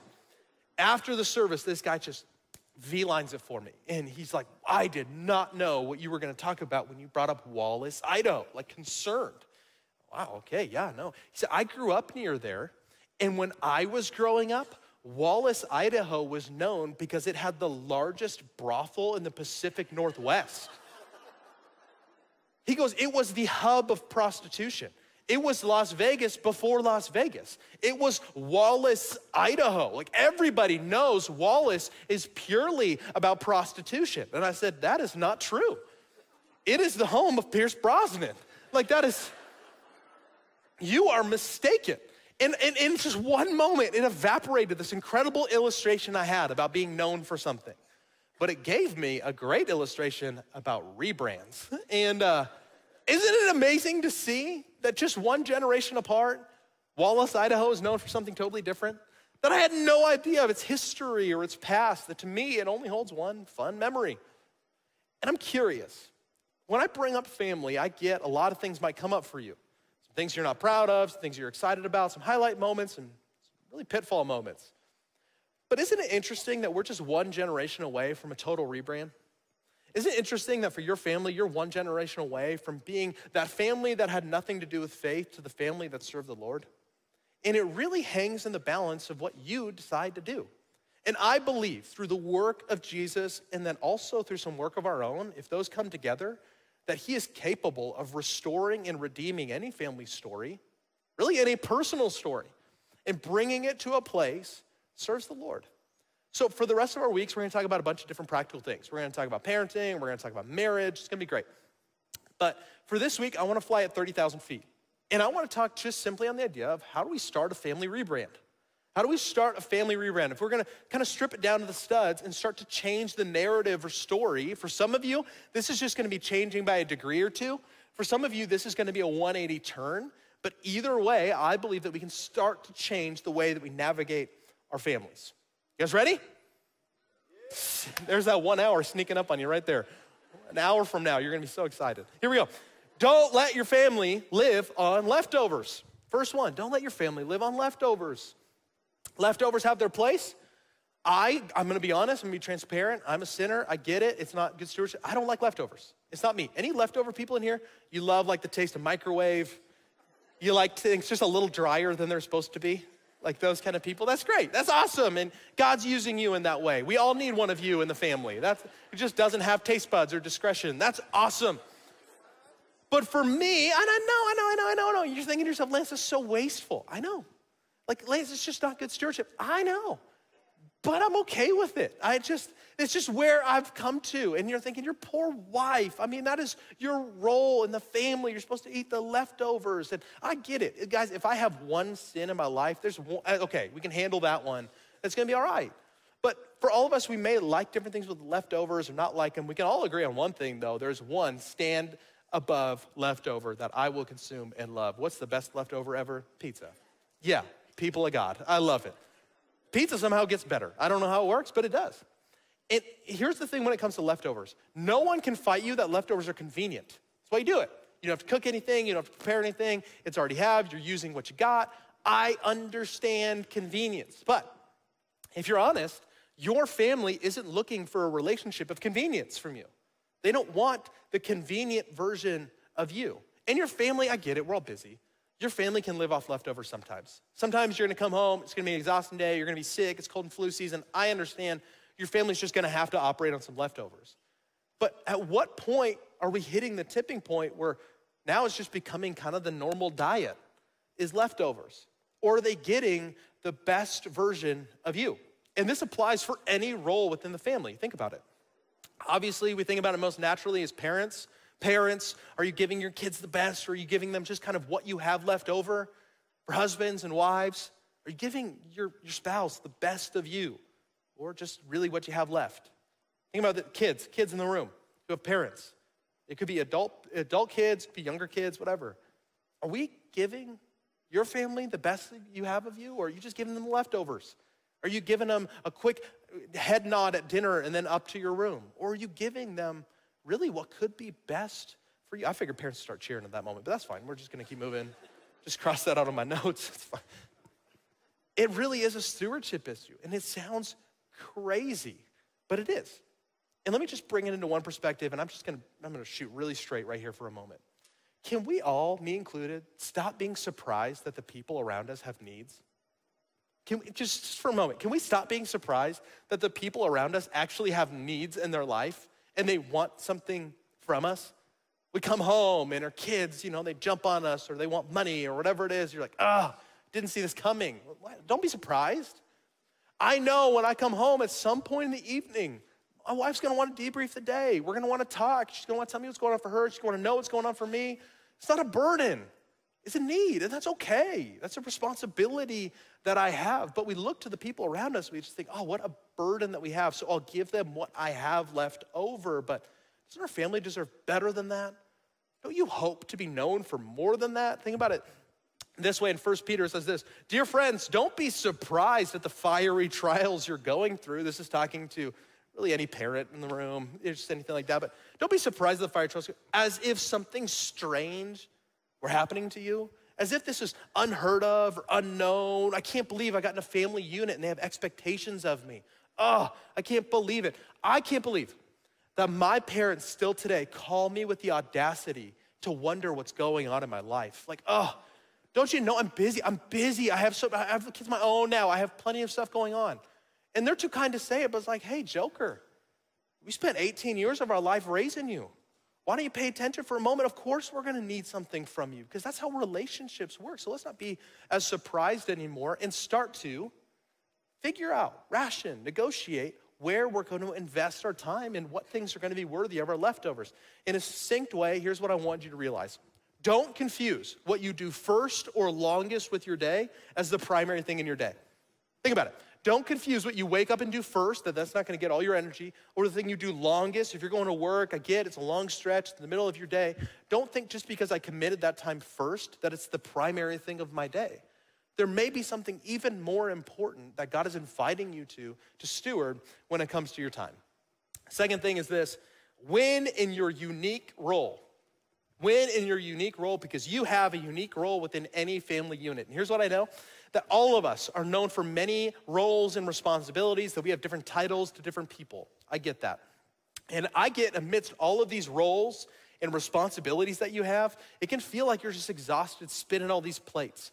And we use that phrase a lot. We use it, we're tired or exhausted or spinning plates. And it actually was an old circus routine. That's actually where it originated with, where guys would start with one plate, start spinning it, move to the next one and spin it and spin it and spin it and spin it. And the tension came in of like, how far can they go? There's no way they can manage this enough to add another plate. There's no way they can keep moving and spinning more plates because this is just getting overwhelming. And then the tension would build and he'd spin them all and you're thinking, not a chance. And he would go and he would add one more plate and the crowd would go wild and we'd start spinning plates. And at some point it kind of becomes this badge of honor, which is why we are drawn towards walking into the lobby. People saying, how's your week? And you go, exhausted, tired, just spinning a lot of plates. Doing a lot of stuff, broad shoulders for a reason, a lot of weight to be carried by me with my family and work, and being just really generally successful, it's a lot to manage. And we'd see it and we go, wow, you're impressive. You are so impressive. And when it gets to your family, you might think it looks less like this and more like this one. That might be your family. You're thinking to yourself, my kids look pretty while I got a foot in my face, I'm in a lot of pain. Holding it all together. I'm the base of this whole thing. Everyone else is spinning their plates. I'm spinning mine. And you're thinking to yourself, how are we going to have time for anything? What are we going to do? How are we going to navigate this? How are we going to make this through? And it got me thinking, like for my family, when it comes to plates, practically we have two versions of plates in my house. We have plastic plates because we have little kids who are 3 and 5. And so a lot of times they get stuck with these ones. They get stuck with the plastic plates because I can load them up with food and really ultimate, it's pretty much a Frisbee turned upside down is what it looks like. Very resilient. They can drop it, they can do kid hand gestures, and worst case scenario, you clean up a little bit of the mess of the food that was on there, but they're so daggum resilient, it's amazing. And then we have these. Affectionately at my home, these are called grown-up plates. When it comes to my kids, and they're getting just old enough where they're really curious about grown-up plates, and they love them. But what we always tell our kids is, yeah, you can do whatever you want with these, but with these, I want focus, I want hand grip, I want two hands, not one hand, two hands on the plate. I want you to walk slowly, no running. I want eye contact with the plate and ahead of you, just up and down, head on a swivel. That's what I want. I want foot in front of the other. Why? Because you got to steward this more. This is like resilient. This is very breakable. There's a lot going on with this plate. And here's what I think we lose track of. Because we start spinning so many plates and we get all this success and we get all these different things, we start losing track over which one's plastic and which one's breakable. We just start losing track of what's plastic and what's ceramic. We start to lose track that there's different consequences. And so because we start spinning so many plates, we start moving and we start moving and we start moving, and one falls and it's not that big of a deal. Like, yeah, there's consequences and there's outcome and it's disappointing and whatever, but it's really not that drastic. You don't get too worried about it. But then it starts to blur. You start to move and you start to get your life going. And all of a sudden, whether you meant to or not, you lost track on which ones are valuable. And unfortunately, one of the valuable plates drop. And this happens to each and every one of us. We look at it, it falls, and it didn't break. And you got away with something. And you thought to yourself, yeah, my kid was disappointed I didn't make it to their game, but they got over it. Yeah, my spouse and I, we fought for a bit, we went to therapy, and we're fine now. And what we trick ourselves into doing is we start to think that these plates are unbreakable. Be honest. You start to think to yourself, yeah, okay, I can actually get away with more than I think I can. And so you move, and you work, and you try it all out, and you go again and again and again, and it wasn't until the second time that it fell, that it broke. And you thought to yourself, it wasn't supposed to break because the first time it didn't break. Why are you more mad this time? Because it's the same thing that I did. You know I have to prioritize work, so why are you still so upset? Hey, I talked to you this way before, and I get it. I'll just say sorry like I did last time. Hey, I know I couldn't make it this time, but you know it's a busy season for me. And unfortunately, we've just lost track of which plate's really important. We've lost track of which plate is really breakable. And now there's a lot of work to be done. And what I just want to spare you, and unfortunately I realize that for some of you, you're on the other side of a fallen plate. And you're trying to figure it out, and I think, you know what, including God in the mix is an incredible place to start.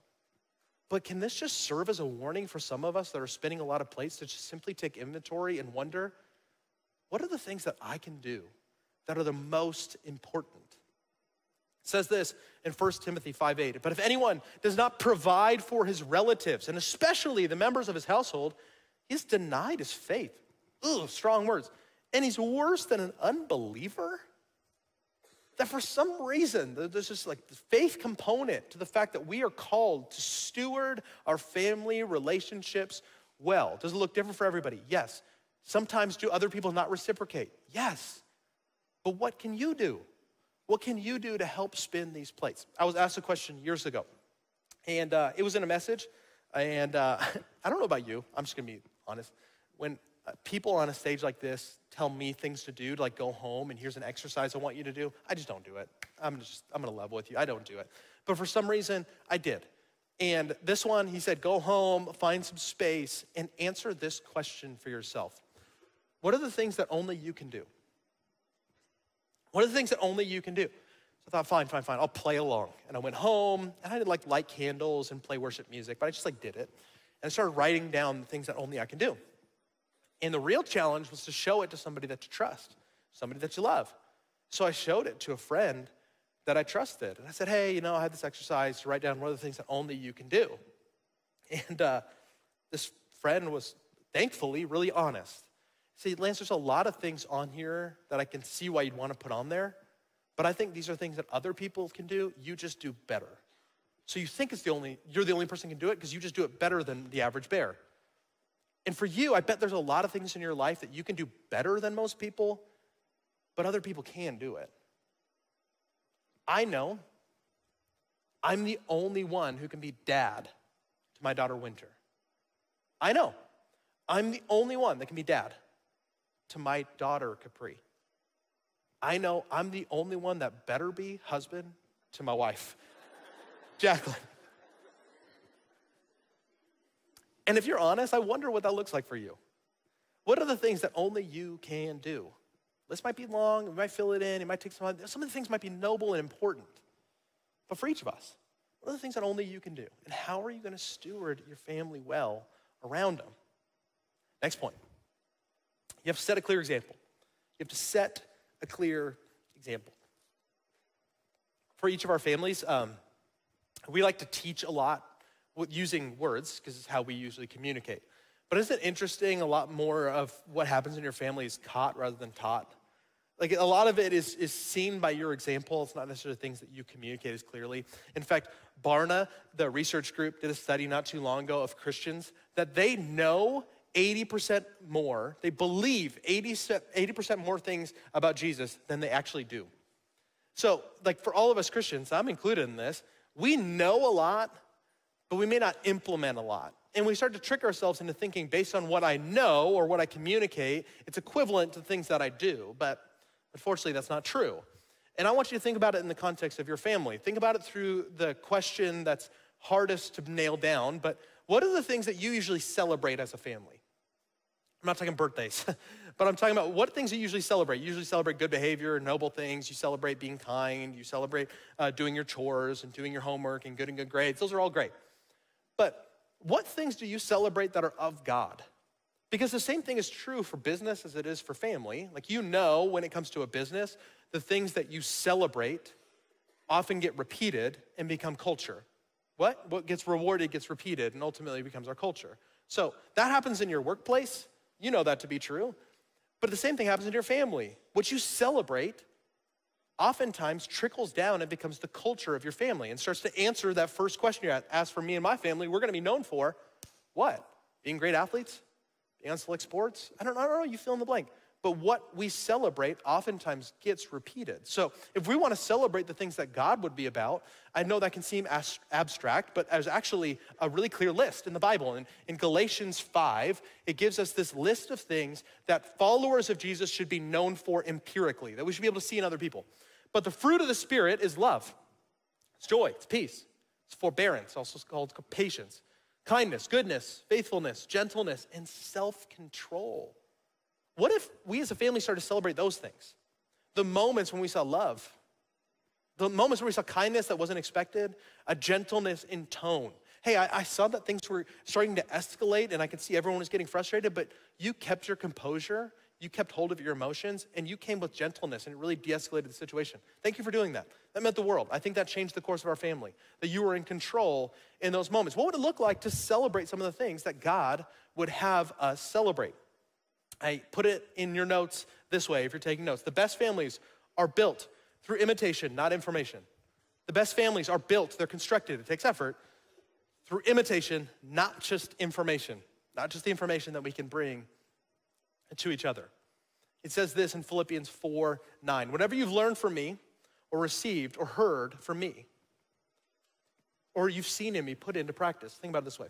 We are very good with the learned, received, and heard. We're great with that. We actually do that a lot, and we expect that that is what gets put into practice. But the Apostle Paul was smart enough to know that what you've seen in me is probably gonna weigh more. Those things start to put into practice. My dad, when I was young, we'd see him get stressed sometimes and then be calm and stressed and calm and stressed and calm. And one day we asked him about it. And he said, I just keep checking my investment portfolio in the stock market. And my mom, it's funny, she could peg how the market was doing, how my dad was responding. And so he knew early on, which is great, props to him for having the awareness of this. He knew early on, he told us this, he goes, you know what? At some point, I just don't check anymore because I'm not gonna engage with it right now, so why ride the highs and lows? Because people spend a lifetime, maybe some of the people in the room, trying to time the market, trying to get in at the right time and get out at the right time and project what's gonna happen, and it's an exhausting endeavor. And it can be really oftentimes fruitless to time the market so well of when you're gonna put in your investment. So what do analysts tell you to do? They tell you to invest over time. That you should invest over time and just look for consistency rather than maybe strategically trying to invest. I think the same thing is true with how we invest in our families. That we would like to highlight certain moments of our life for our kids to listen. So like, hey kids, in a week, we're gonna be in Hawaii for spring break. We're gonna be on the beach. I need you to listen to everything. Just watch how I navigate life, okay? Watch how I'm calm and collected. But that stressful work week, just everybody don't listen. Don't watch me at all. This is not a time to glean anything from your father or your mother. This is not what I need for this moment. So we think we can time when our input happens, but that's not the case. In fact, you know this to be true. The other day, my dad asked me if I remembered a particular lesson that he taught me. He said, I remember when I taught you this? I'm like, no, I don't. I don't remember that. And he said, what are you talking about? It breaks my heart. I said, I do remember this other time. And he's like, that is what you remember? Of all the things, of all the powerful moments when the lighting was just right, and that's what you remember, the monologues that I had written, the lessons that I had taught, I even made them rhyme, and that's what you remember? Because it wasn't strategic. It was just lived. It was invested over time. Success is something that each and every one of us want in this room. But what if you started to think about it this way? Success is measured by what you do, but legacy is measured by what others do in imitation of you. Think about it. Success is measured by what you do, and so many of you are so successful. Way to go. But legacy, well, that's what other people do when they imitate you. And that's, I think, a real barometer of success. That's fruitfulness. That's what we want for our families, which leads me to my last point. This is where I'm going to close. Is you have to focus on an eternal legacy. You have to focus on an eternal legacy. I'll just tell you one story, and then we're going to sing a song together. Years ago, I went to a funeral for a coworker, and he had lived an incredible life. I didn't know him that well. We'd known each other kind of peripherally as we worked together, but I didn't know a lot about him. And what's so beautiful about a memorial service is that you get to learn so much about somebody. And during this memorial service, I learned that he was an avid golfer. I'm like, what a man of God, that's incredible. And more than that, he went on incredible opulent golf trips, like incredible ones. He had friends come up and tell stories and show pictures of them in Scotland and playing golf all over the world. I'm like, that is what I want to do. That's incredible. He had somebody come up and tell a story that he worked at Microsoft, and I knew that about him, but he worked for 20 years at Microsoft. I didn't know much about what he did, but I found out that the reason he started working at Microsoft is because Bill Gates personally invited him to join the initial marketing team of Microsoft. Pretty impressive. That's phenomenal. I learned that he was a foodie and loved incredible food. So when he traveled the world with his family, they went to the best restaurants. He cooked all the best things, and I'm like, I love eating. I love golf. This guy's incredible. And it wasn't until a moment later that his kids got up and they started talking about how much respect they had for their dad. They started talking about how much they admired him and loved him, and the way that he followed Jesus would forever set an example for them. And then his wife got up. She brought clarity that I didn't know, is that he actually didn't grow up in church. He may have a story that a lot of you resonate with. He wasn't a church person or even a God person, and then kind of became a general God person. Then he started coming to church and became kind of a church person, and ultimately became a Jesus follower. And once he became a Jesus follower, his life changed.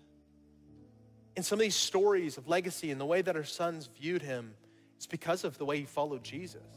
She got to talk about how much she loved, admired, and respected her husband for the life that he led, for the way that he loved her, for the way he took care of his family, for the way he prioritized them. And I thought to myself, golf trips are great. Food is awesome. But that's the legacy I want to leave. That's the stories I want told about me at the end of my life. Is I want the ones closest to me that know me the best. Say, man, that guy didn't get it perfect. It's far from it. But as for him and his household, we tried to serve the Lord. It wasn't always easy. It wasn't always convenient. But I do wonder for you, what could it mean? What could it mean today to start to rebrand your family in a way that you've always wanted it to be? So as we close, would you do me a favor? Would you stand to your feet? You can set everything down. I want to pray for you. I'd invite you just in a public place like this to get just a moment of privacy. Would you consider bowing your head and closing your eyes? I'm going to pray. Heavenly Father, thank you. Thank you for every person in this room who's taken a little bit of time from their hectic week of spinning a lot of plates, being a lot of things to a lot of different people.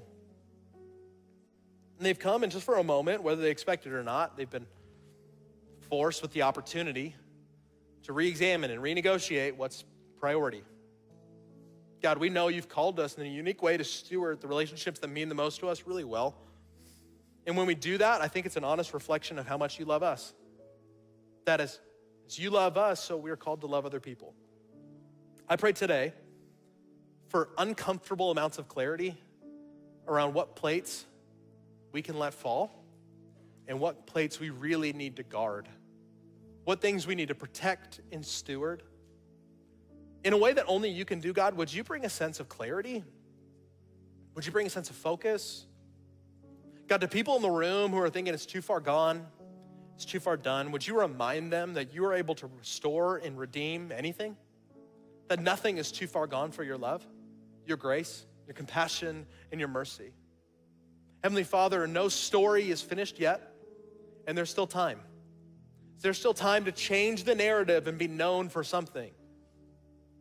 More than just something general, but being known as someone who follows you. So Heavenly Father, I pray for everyone in the room for wisdom, for courage. I pray for blessing over their life as they navigate their families. And Heavenly Father, we pray all of this in the matchless name of Jesus. Amen.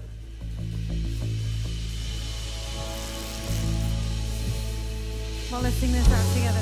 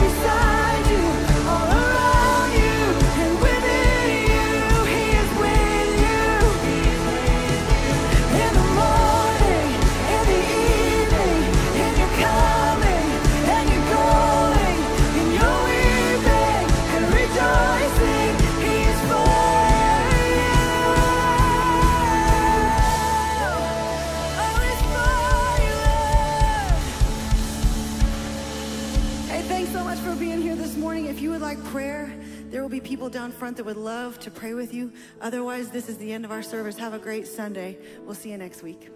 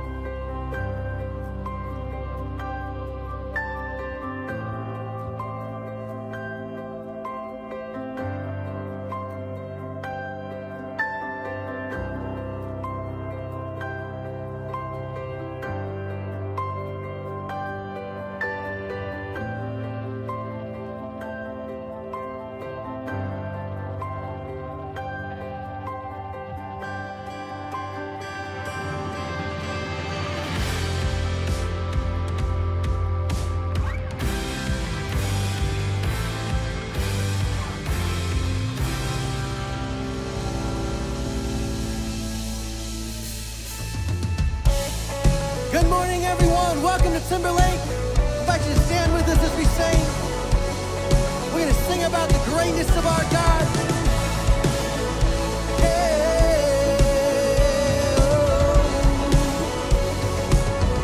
Let's sing this together. Come and let us worship our King. Come and let us bow at his feet. He has done great things. See what our Savior has done. See how his love overcomes. He has done great things. He has done great things. Come on. Oh, hero of heaven, you conquered the grave. You free every captive and break every chain. Oh, God, you have done great things. We dance in your freedom, awake and alive. Oh, Jesus, our Savior, your name lifted high. Oh, God, you have done great things.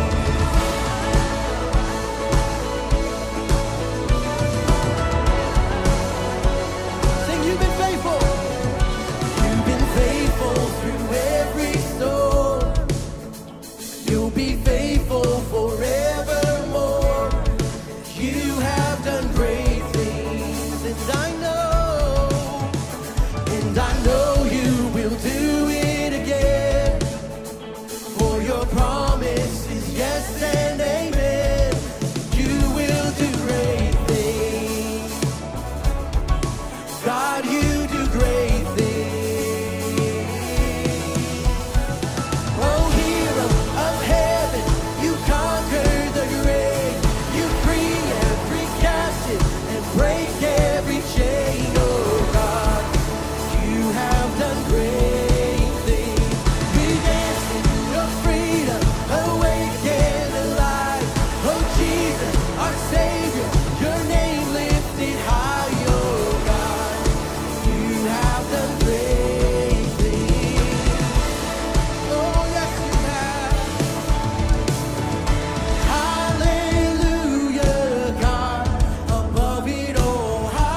Hallelujah, God, unshakable. Hallelujah, you have done great things. Oh, sing that one more time. Sing hallelujah. Hallelujah, God, above it all. Hallelujah, God, unshakable. Hallelujah, you have done great things. You've done great things. Oh, hero of heaven, you conquered the grave. You free every captive and break every chain. Oh, God, you have done great things. We dance in your freedom, awake and alive. Oh, Jesus, our Savior, your name lifted high. Oh, God, you have done great things. Oh, you have done great things. Oh, God, you do great things.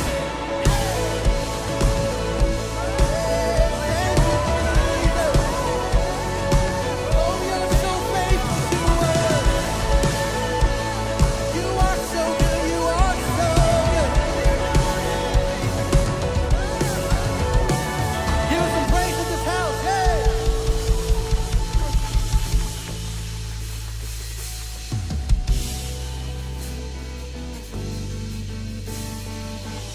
Oh, the great things you've done.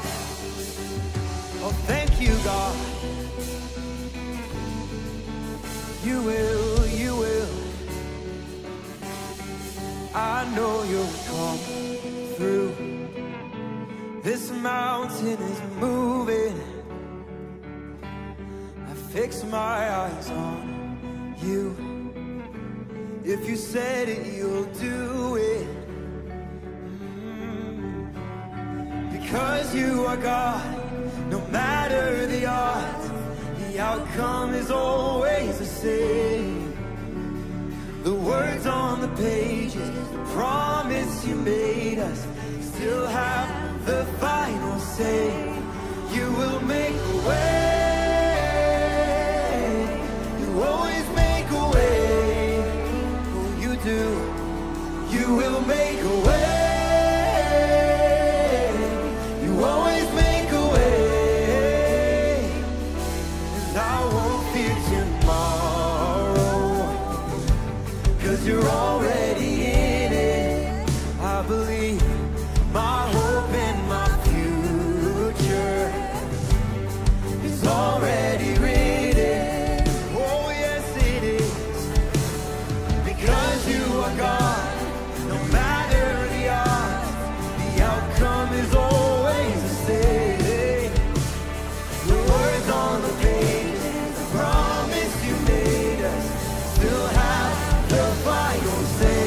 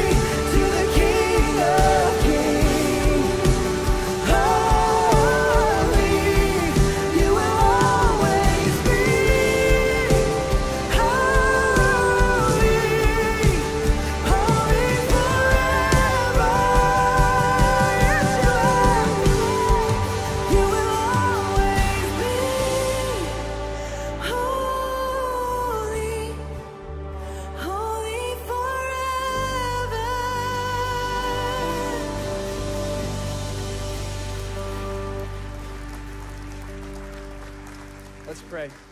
God, we acknowledge that you are holy, that you are great, that you are powerful. Not only are you powerful, but you are present with us. And it's humbling to think that the creator of the universe knows our name and knows our story and wants to be in relationship with us. And that reality changes everything, and it impacts how we live and how we view ourselves. And so God, I just pray that we would experience your presence today. That all of us, no matter what our history is, no matter where we've been, no matter what's going on in our lives today, that we would experience your presence today. Thank you that you want to be in relationship with us. We love you. We pray this all in Jesus' name. Amen. Amen. Well, good morning once again. Welcome to Timberlake, and welcome on Bad Daylight Savings Sunday.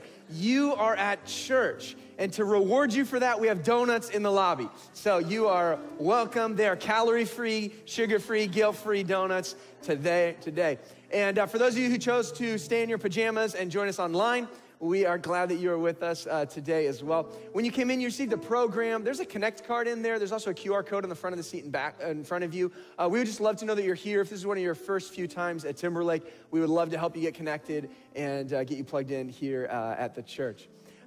Easter is coming up in just a few short weeks. Easter is an incredible experience here at Timberlake. I hope if you're in town, you're planning to join us for that. I hope you had an opportunity, or we'll take the opportunity in the next few weeks to invite a friend as well. And then we have Serve on Easter inserts that you can grab. You can turn them in at the Connect Center or drop it off in the black boxes on your way out as well. We have 3 days worth of services, Friday, Saturday, Sunday. Just make sure to note that our Sunday times are different than our normal weekend times. But it's gonna be an incredible experience. I hope you'll be able to join us for that. We're also gonna receive an offering if you would like to invest financially in the mission and ministry here at Timberlake. Your generosity makes a huge difference. You can set that up through our app or through our website, or use the black drop boxes on your way out as well. Usually you get to see one of the ways that your generosity is making a difference in our local or global outreach partners. This weekend, you get to see how it's making a difference in our next generation through our student ministries. And so we have a great video for you to see in just a moment. Before we get into that though, do me a favor, find somebody near you, introduce yourself, say hello, and then you can have a seat.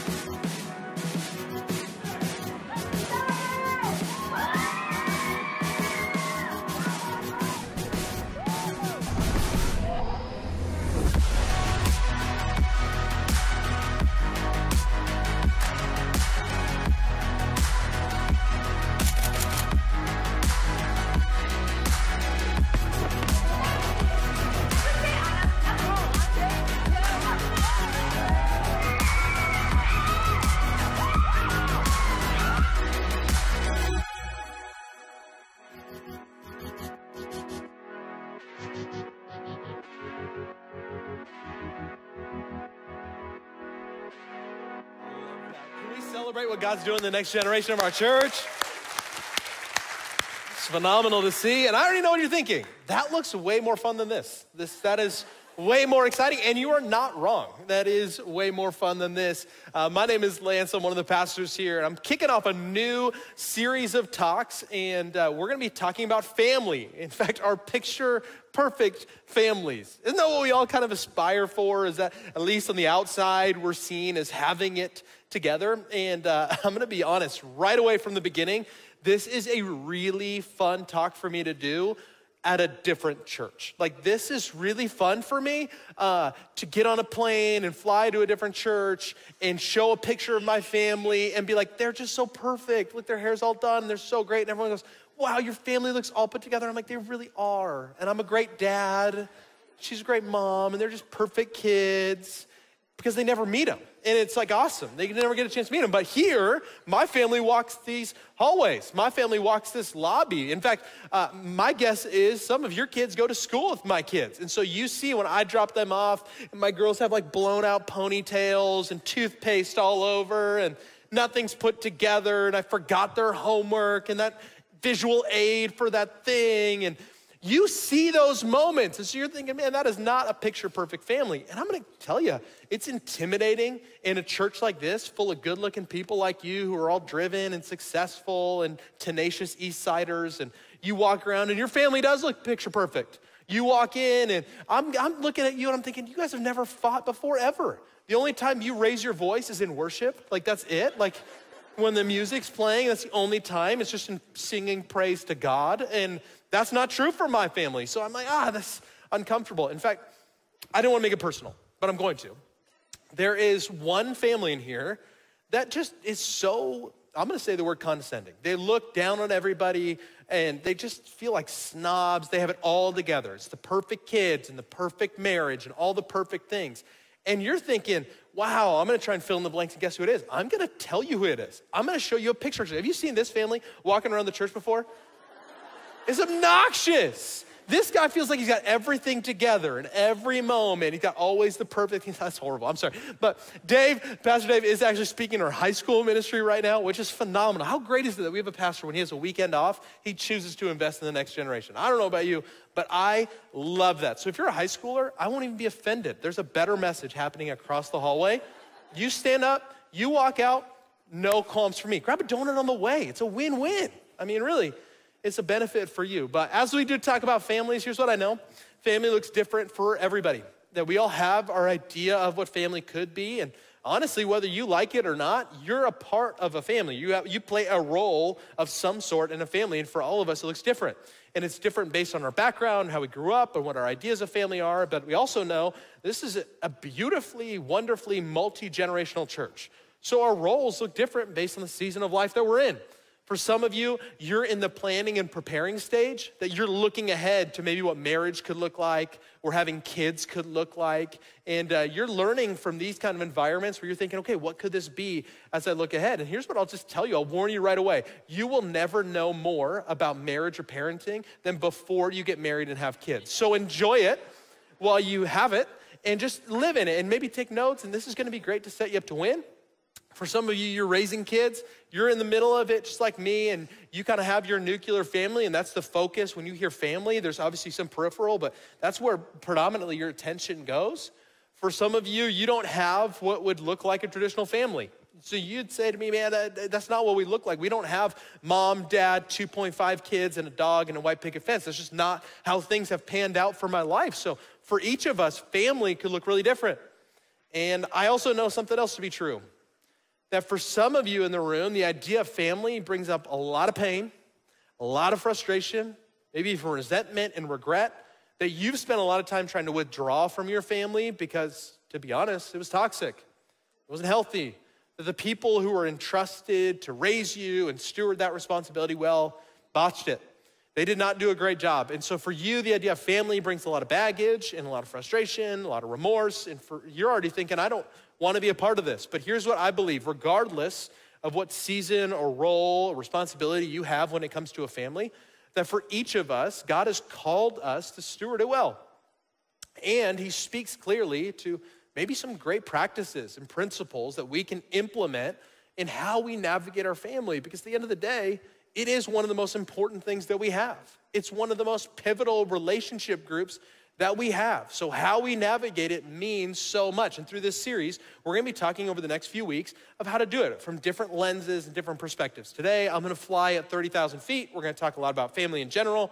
Next week, I think Pastor Dave's talking about parenting, then we'll talk about marriage. There'll be a few different things in this, but I would encourage you to start to think through what would God wanna do when it comes to my relationship with my family. And I wanna start with a passage that comes from the first half of our Bible. It's the Old Testament. It comes before Jesus is on the scene. And this incredible leader and hero within our Bibles, we get to hear one of his speeches right before his deathbed. It's actually recorded in the Bible. And what's phenomenal about this speech in the book of Joshua, said by Joshua, is that he gets to detail some of the things in retrospect. He gets to call together all of the nation of Israel, all 12 tribes, and he gets to call them together and give them these last final words. And I want to take just one part of it that pertains to family. You actually might have seen some of this before. But if serving the Lord seems undesirable to you, well then, choose for yourself this day. Whom will you serve? Because at the end of the day, we're all gonna have to serve somebody with our life. Whether the gods of your ancestors served beyond the Euphrates, or the gods of the Amorites in whose land you are living still today. You could serve all the things that everyone else around you serves. And then this is the verse. This is the part of it that you've seen at Hobby Lobby on a sign. You've seen at TJ Maxx. You've seen this part cross-stitched at grandma's house with like a dove and a heart and a cross. And it's just beautiful on a pillow somewhere, crocheted. I don't know what, but you've seen this part. But as for me and my household, we will serve the Lord. As for me and my household, we'll serve the Lord. And Joshua really just decides to draw a line in the sand and say at the end of his life, you have a lot of opportunities to serve and chase and succeed in a lot of different ways, and you can do that. But for me, my goal was, and I hope this is really the legacy that I leave, is that we were gonna serve the Lord. Now the second half, talking about serving the Lord, is pretty predictable. We see that stuff in church. But I want to just take a step backwards for a second and ask the question, as for me and my household, well, what? What fills in for you? There's some fun stuff in there that we could talk about, like for me personally. As for me and my household, we are Coke people, not Pepsi people, right? So God intended it. Yeah, one, you work for Coke, that's awesome. Here, my household, as for my household, we set the temperature in our home to 65 degrees the way God intended it. And some of you in here, listen, I go into your houses, it's 72 or something ridiculous. I get microstock stuff is ripping. I get it. That's cool. But that's opulence. That's wasteful. It's just insane. Right in that sweet spot of like 64 to 67, that's where God lives. That's it. As for me and my house, I'm just for me. For me and my house, we watch movies and TV shows with the subtitles on. Where are my subtitle people? Yes. Yes. You want to read and hear and watch. You want the full experience, don't you? It's great. And you're thinking, oh, wow, you watch like a lot of international films and stuff. No, like English. English and English. Like, it's just like, I'm reading subtitles. I love it. And I know those are silly. Like, you might have some as well. Like, for your family, you might, as for me and my household, we are skiers, not snowboarders, whatever it may be. As for me and my household, we vote, everyone out loud, say it. I'm just kidding. Could you imagine? Could you imagine? Like one person does, just yells it. That's awesome. We all have some that we know, and honestly, you probably have a reputation for. Like people around you know what you and your household stand for. They know the things that you're about. They know the things that you guys prioritize, and if you don't have to dig very deep to start to figure out what those are. But what if you did? What if you dig a little bit deeper and you start to see maybe what's underneath the surface that you're less proud of, but has kind of become a culture of your home? For example, maybe if you're honest, you'd say, as for me and my household, we choose to avoid conflict rather than manage it. As for me and my household, we choose to win fights at any expense. That we don't stop until somebody's crying. And the louder you get, the more important you are. As for me and my household, we've decided to prioritize success over everything. And that we'll only be proud if you're successful.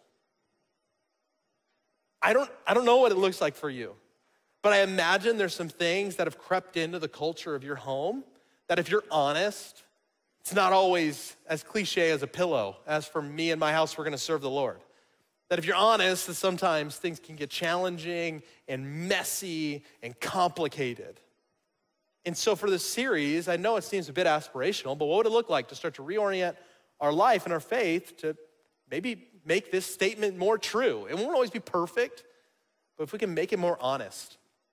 There's an illustration I used to tell all the time. It was one of my favorites, and then it got ruined, but I will tell it to you anyway. It was this beautiful illustration about Wallace, Idaho, this small mountain town. Look how quaint this looks, a little bushel of flowers. It's beautiful. It's this little mountain town called Wallace, Idaho, and it really got founded in the heyday of silver mining in Idaho, and as the mine grew, so did the city, and eventually the mine started to shrink, and so did the city, and so the city is kind of a shell of what it once was, and not really known for much anymore. And that changed in 1996 when the #1 blockbuster movie, Dante's Peak, was filmed in Wallace, Idaho, with the one and only Mr. Dreamy himself, 007. Look at that smolder. Pierce Brosnan was in this movie about Dante's Peak, about this volcano that was next to a city that had to evacuate. And I grew up not too far away, and so I remember my family heard about it. And for some reason, my mom really wanted to lead the charge to see Pierce Brosnan. I'll leave that up to her. But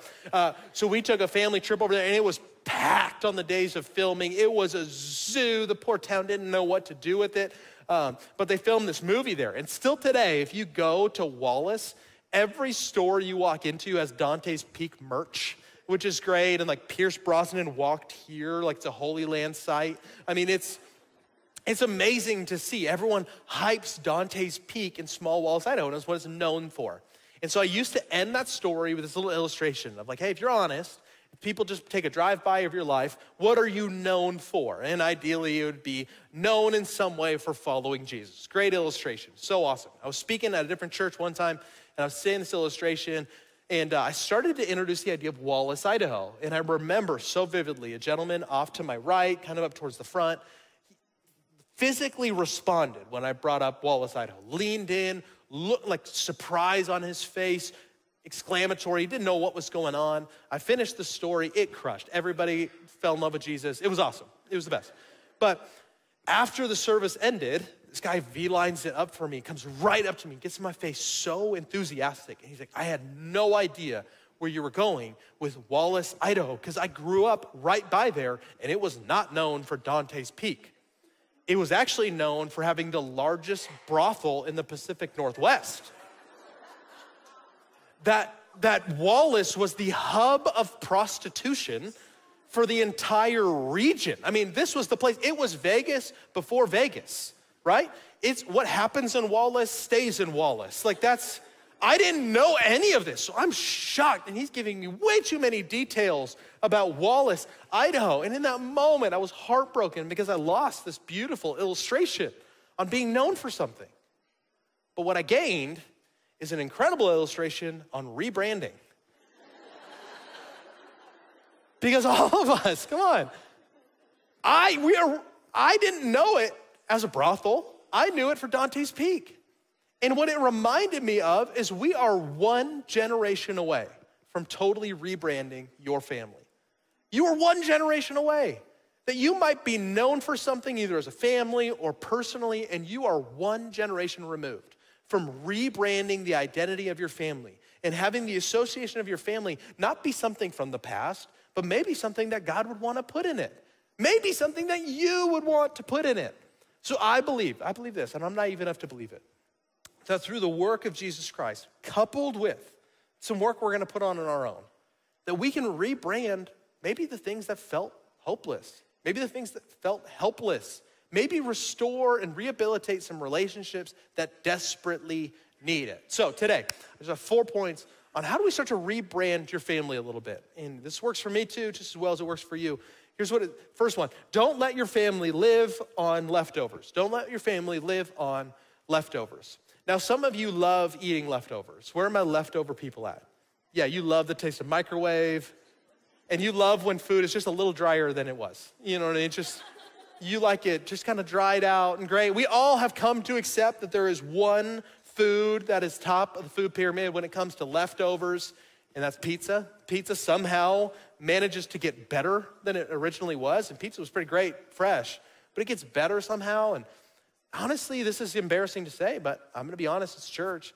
I don't mess around with leftovers. And I know, you're thinking that's so wasteful, it's disgusting. I know that.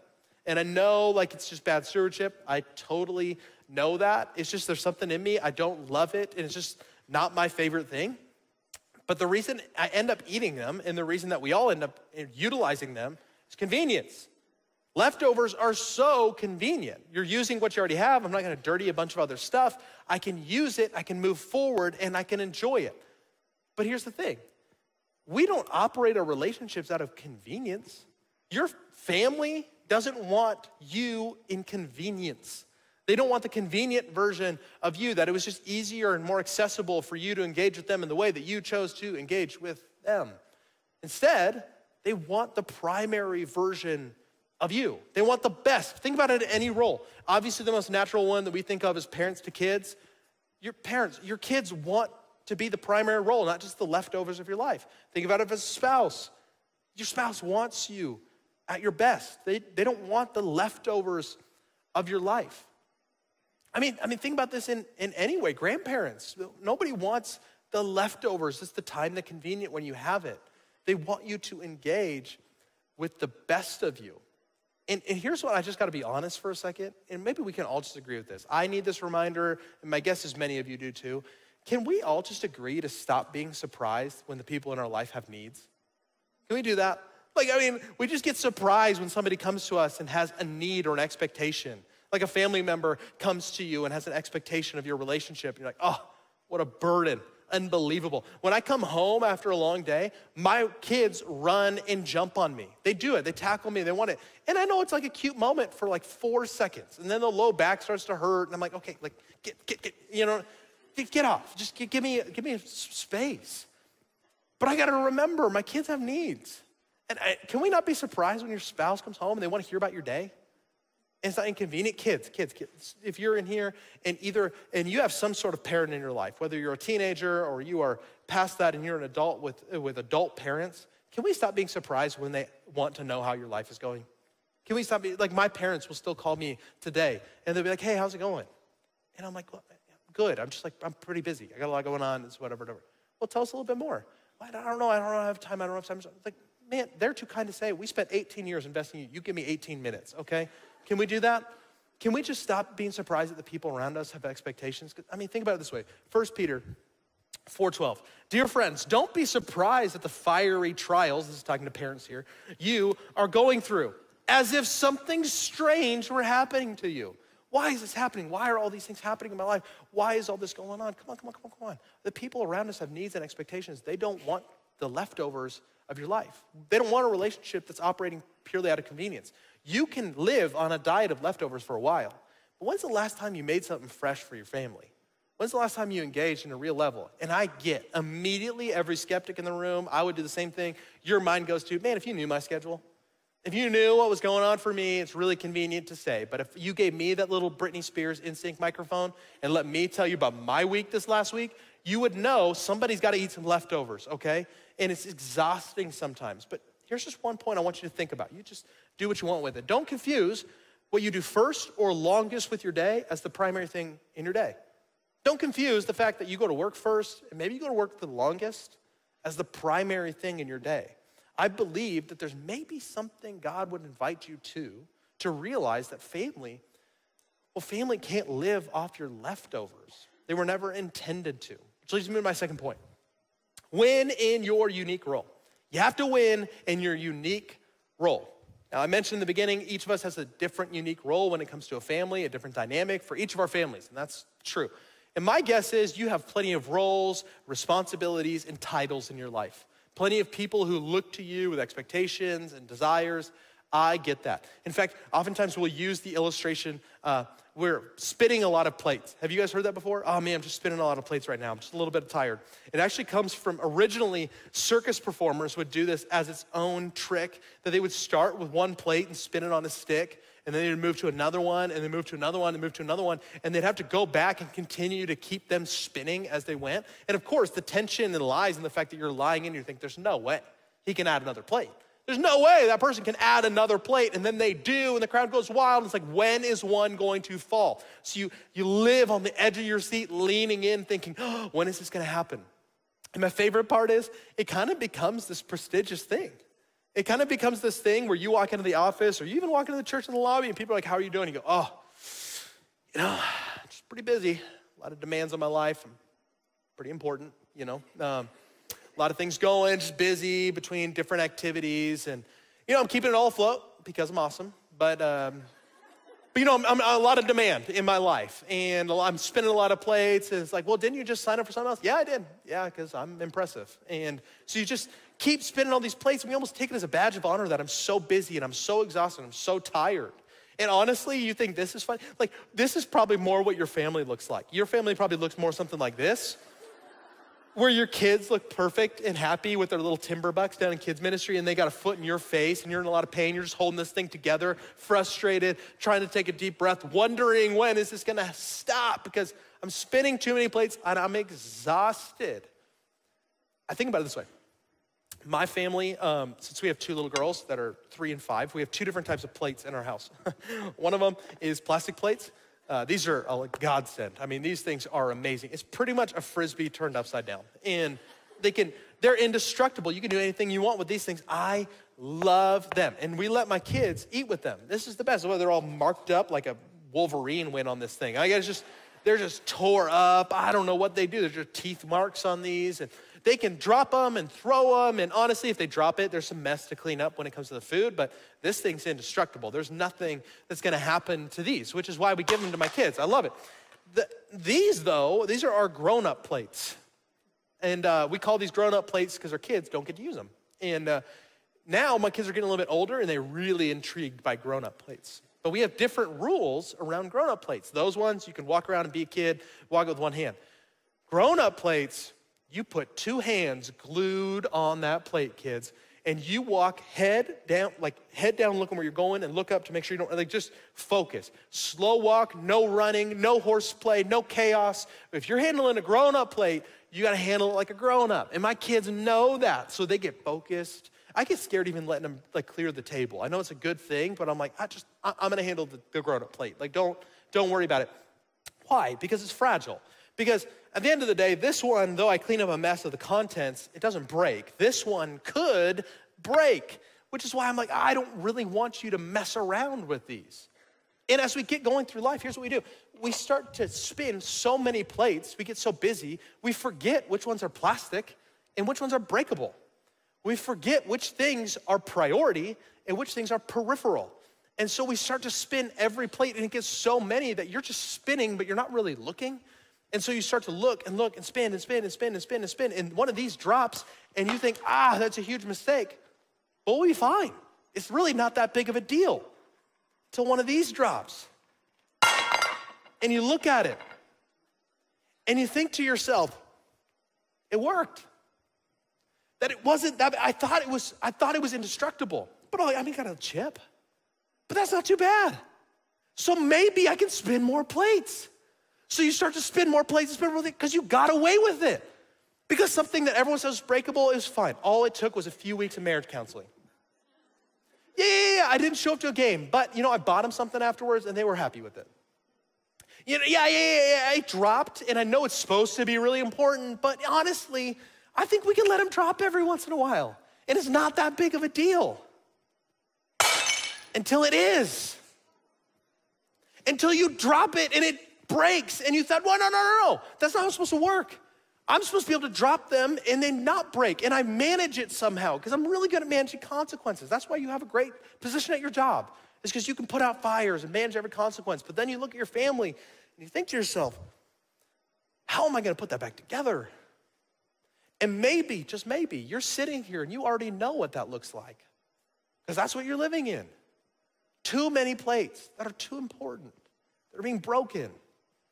And if you're in that place here, let me just encourage you for a moment. I really believe through the work of Jesus that he can bring restoration and reconciliation to relationships. I truly believe that. It might take work, it might take time, I agree, but I think he can do it. My warning for the rest of us is maybe we don't want to get to that place. Maybe we start to recognize which plates are plastic and which aren't. Maybe we start to realize and take inventory of the fact that I really have to prioritize some of the plates in my life, because some of them have larger consequences. And I think the Bible speaks to this when it comes to our family. In fact, really strong words we're about to read here in 1 Timothy 5:8. But if anyone does not provide for his relatives, and especially the members of his household, he has denied the faith. Ooh, you think it's strong then? He is worse than an unbeliever. It's better that you don't even believe in God at that point. Wow. It's almost as if the Bible's trying to communicate. There's an inexplicable value placed on how we treat one another and our family. The Bible talks all the time about the way that we really love God is by loving the creation and people that he loves, other people. Never more true than the people he's placed in our life to steward really well, which is our family. So we start to wonder, what are the things that only we can do? In fact, I was asked this in a sermon forever ago. I was listening to a sermon, and someone posed this question. And I'm gonna be honest, don't tell anybody else this. This is just between us. But usually when someone says something in a sermon, like, hey, go home and do this, and like, write this thing down or journal this thing and light some candles and listen to worship, I just don't do it. I don't do that. But this one, for some reason, I did. They asked the question, go home and write down, what are the things that only you can do? What are the things that only you can do? Make the list. What are the things that only you can do? For some reason, I did it. I went home and I worked on it. And the follow-up challenge was to give it to somebody that you love and trust, that can be honest with you and tell you how well you did. So I gave it to a friend of mine, and he looked me, and luckily he cared about me enough to be honest. And he said, man, here's the reality. There are some things on here that only you can do. But there's a lot of things you wrote on here that you just happen to do better than other people that you think only you can do. There's things on here that you do better than the average bear, so you write it on here because you think I'm really important when I do these things. But if you're honest, other people can do them. And you have to start to wrestle down to the ground, what can only I do? To be honest, only I can be a dad to my daughter Capri. Only I can be a dad to my daughter Winter. Only I better be a husband to my wife, Jacqueline. Better just be me. But for you and me, there are very few things that only we can do. And I believe those are the most valuable things with the longest impact in our life. I can't give you the list, but my guess is you're smart enough to figure it out. So as we maybe go, and maybe a practice for you this week, would you wrestle down? What are the things that only I can do? Let's move on. Point number 3. Set a clear example. We're supposed to set a clear example. I love in our faith and a lot of times in our life, we try and teach a lot of things with our words, but we all know at the end of the day, so much of how we communicate with our family is caught rather than taught. And so the way that we communicate is really convenient and it's great, but being a follower of Jesus should change a lot of our life. Being a follower of Jesus should change the way we communicate. It should change the way we schedule our time. It should change the way we spend our money. It should change the way that we have conversations, and it should change the things that we celebrate. In the very beginning, we talked about, as for me and my family, we're gonna serve the Lord. But the easiest litmus test to figure out how we're doing on that is to reverse engineer it with what are the things that we celebrate as a family? Obviously, you celebrate a lot of noble things like good grades, good behavior, following curfew, being kind. All those are all really good. But what God things do you celebrate as a family? What characteristics of Jesus, when you see them in somebody else, do you celebrate those as a family? Or do we just celebrate the fact that you were on another select sports team? Is that the priority? Hey, you got great grades again, and that's really the only way that I'm gonna praise you. Or do we start to realize maybe the Bible makes it pretty clear? In fact, the Bible in Galatians 5 gives us a list of discernible things we can see in other people who are claiming to follow Jesus that I think can be praised a lot of times. Here's what we see. But the fruit of the Spirit is love, joy, peace, forbearance or patience, kindness, goodness, faithfulness, gentleness, and self-control. Think about this from a business perspective. In any organization that you would work at or run, what gets celebrated gets repeated and becomes culture, right? What gets rewarded gets repeated and becomes culture. Same thing is true for your family. What gets celebrated gets repeated and becomes culture. So what's the culture of your family? Do you celebrate kindness, love, patience? Hey, I saw that everybody was mad earlier and everyone started to raise their voice, and you with a calm voice looked at us. You said, maybe we could take a deep breath and everyone could take 5 minutes and we could talk about this. Or remind us that we're all on the same team. We love each other. That took a lot of self-control. I'm really proud of you for doing that. Wow, now we're creating a culture of following Jesus. Because think about it. As a parent, your kids care more about how you behave than what you talk about. As a husband or wife, your spouse will respect you more for the way you behaved and your beliefs. As a grandparent, your family will respect you more for the behavior that you demonstrate more than the lectures that you give. Think about it this way. The best families are built through imitation, not information. The best families, they're built through imitation, not just information. This leads me to this next verse in Philippians. Whatever you've learned or received or heard from me or seen in me, put into practice. We're great at this first part. You've learned it, you received it, you heard it. That's usually where we stop. But at the end of the day, you see it in me, and then you put it into practice. We all want to be successful. I know that. I know that about you. Come on. I know you want to be successful. But what if we started to look at success in a different way? Success is measured by what you do. It's discernible. It's easy. You've accomplished a lot of things. Legacy is measured by what others do in imitation of you. Some of you have settled for being successful, whether it's in your career or life or popularity, whatever it may be. You've settled for being successful when I think God may be calling us to leave a legacy of people who would follow in our footsteps exactly like Joshua called us to do. So leads me to my last point, and this is where I'm going to close. We need to focus on an eternal legacy. And to focus on an eternal legacy, something that goes past simply what we do and how we navigate or what things we accomplish or accumulate, but goes past that. The other day, I was at a memorial for a coworker of mine. And the memorial, I didn't know the guy super well. We'd worked together, and so peripherally we had a relationship over the water cooler or whatever. It's an older guy, I respected a lot. And I went to his memorial. It's funny what you learn about somebody at a memorial.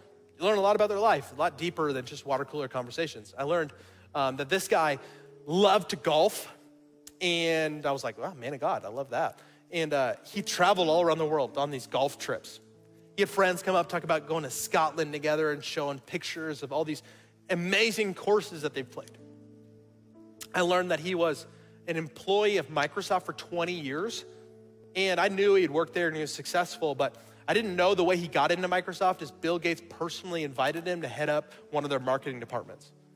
That's awesome. I didn't know that he was a foodie. He loved food, and so when they traveled the world, he ate at all amazing restaurants. And I'm hearing all these stories, and I'm thinking, man, that's what I want. I want to be successful in my career. I want to go on golf trips. I want to eat great food. I want to make memories and have these experiences. And then his kids came up, and his kids started talking about a dad that they respected and loved, that they knew he loved them, that took time, was there, that they felt like a priority. The dad that loved Jesus and modeled that well. And his wife came up afterwards, and she started telling his story, and I didn't know, and maybe this is a story for some of you in the room too that you can resonate with, but he didn't grow up going to church and wasn't really a Jesus person at all. And it wasn't until he started to be open to what God was doing in a turbulent season, and God was a very vague concept to him at the time, but he started going to church, so he became a God person, then kind of like a general church person, and then he became a Jesus follower. He started to follow Jesus with his life and change his priorities and turn his life upside down and talk to employees at Microsoft, even risking an HR write-up about his faith. And I heard a wife just brag on her husband that she loved, that loved her well, that led the family well.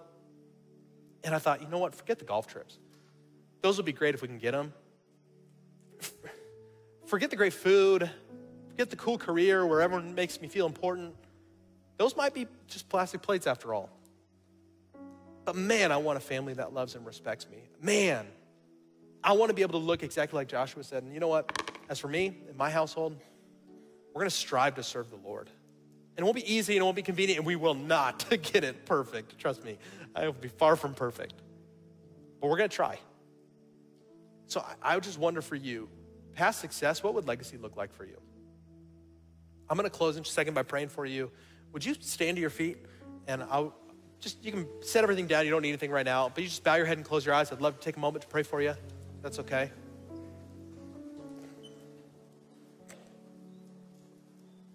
I ask you to bow your head and close your eyes. It just gives you a little bit of privacy in a public place like this. Heavenly Father, thank you for the privilege and responsibility it is to be in a family. Family means a lot of things to a lot of different people in this room, even the people watching online. And Heavenly Father, I just pray that you would show us what it means to love people like you do. That even in the times where we've gotten it wrong or messed up, where right now, if we're honest, we don't have a legacy we're necessarily proud of, God, would you remind us that there's plenty of time for a rebrand? That starting today, we can decide things will change. It won't happen in a moment or an instant, but Heavenly Father, through your wisdom, through your strength, through your grace, we can have hope for our families. God, I pray for any person in this room who feels so discouraged, feels exhausted and out of place, that don't feel like they have the tools, that they're not equipped and they're not ready. Heavenly Father, would you equip them right now in this moment? Would you begin to bless them? More than just for what it'll do for them personally, but God, for a legacy that will go generation after generation. We believe you are up to something spectacular. So Heavenly Father, let us be a part of it. We're so grateful for all that you're doing, and I pray a blessing over every family in this room. In Jesus' name, amen. Let's worship together.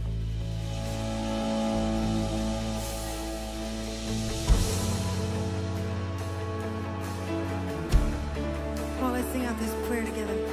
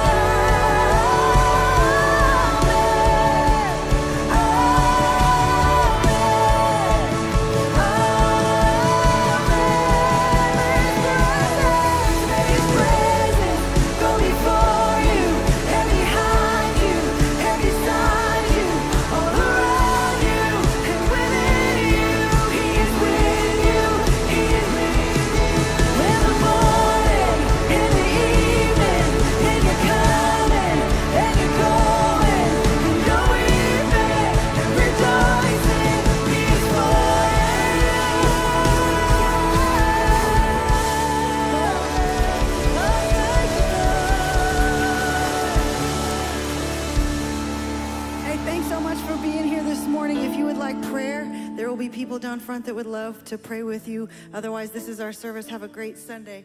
We'll see you next week.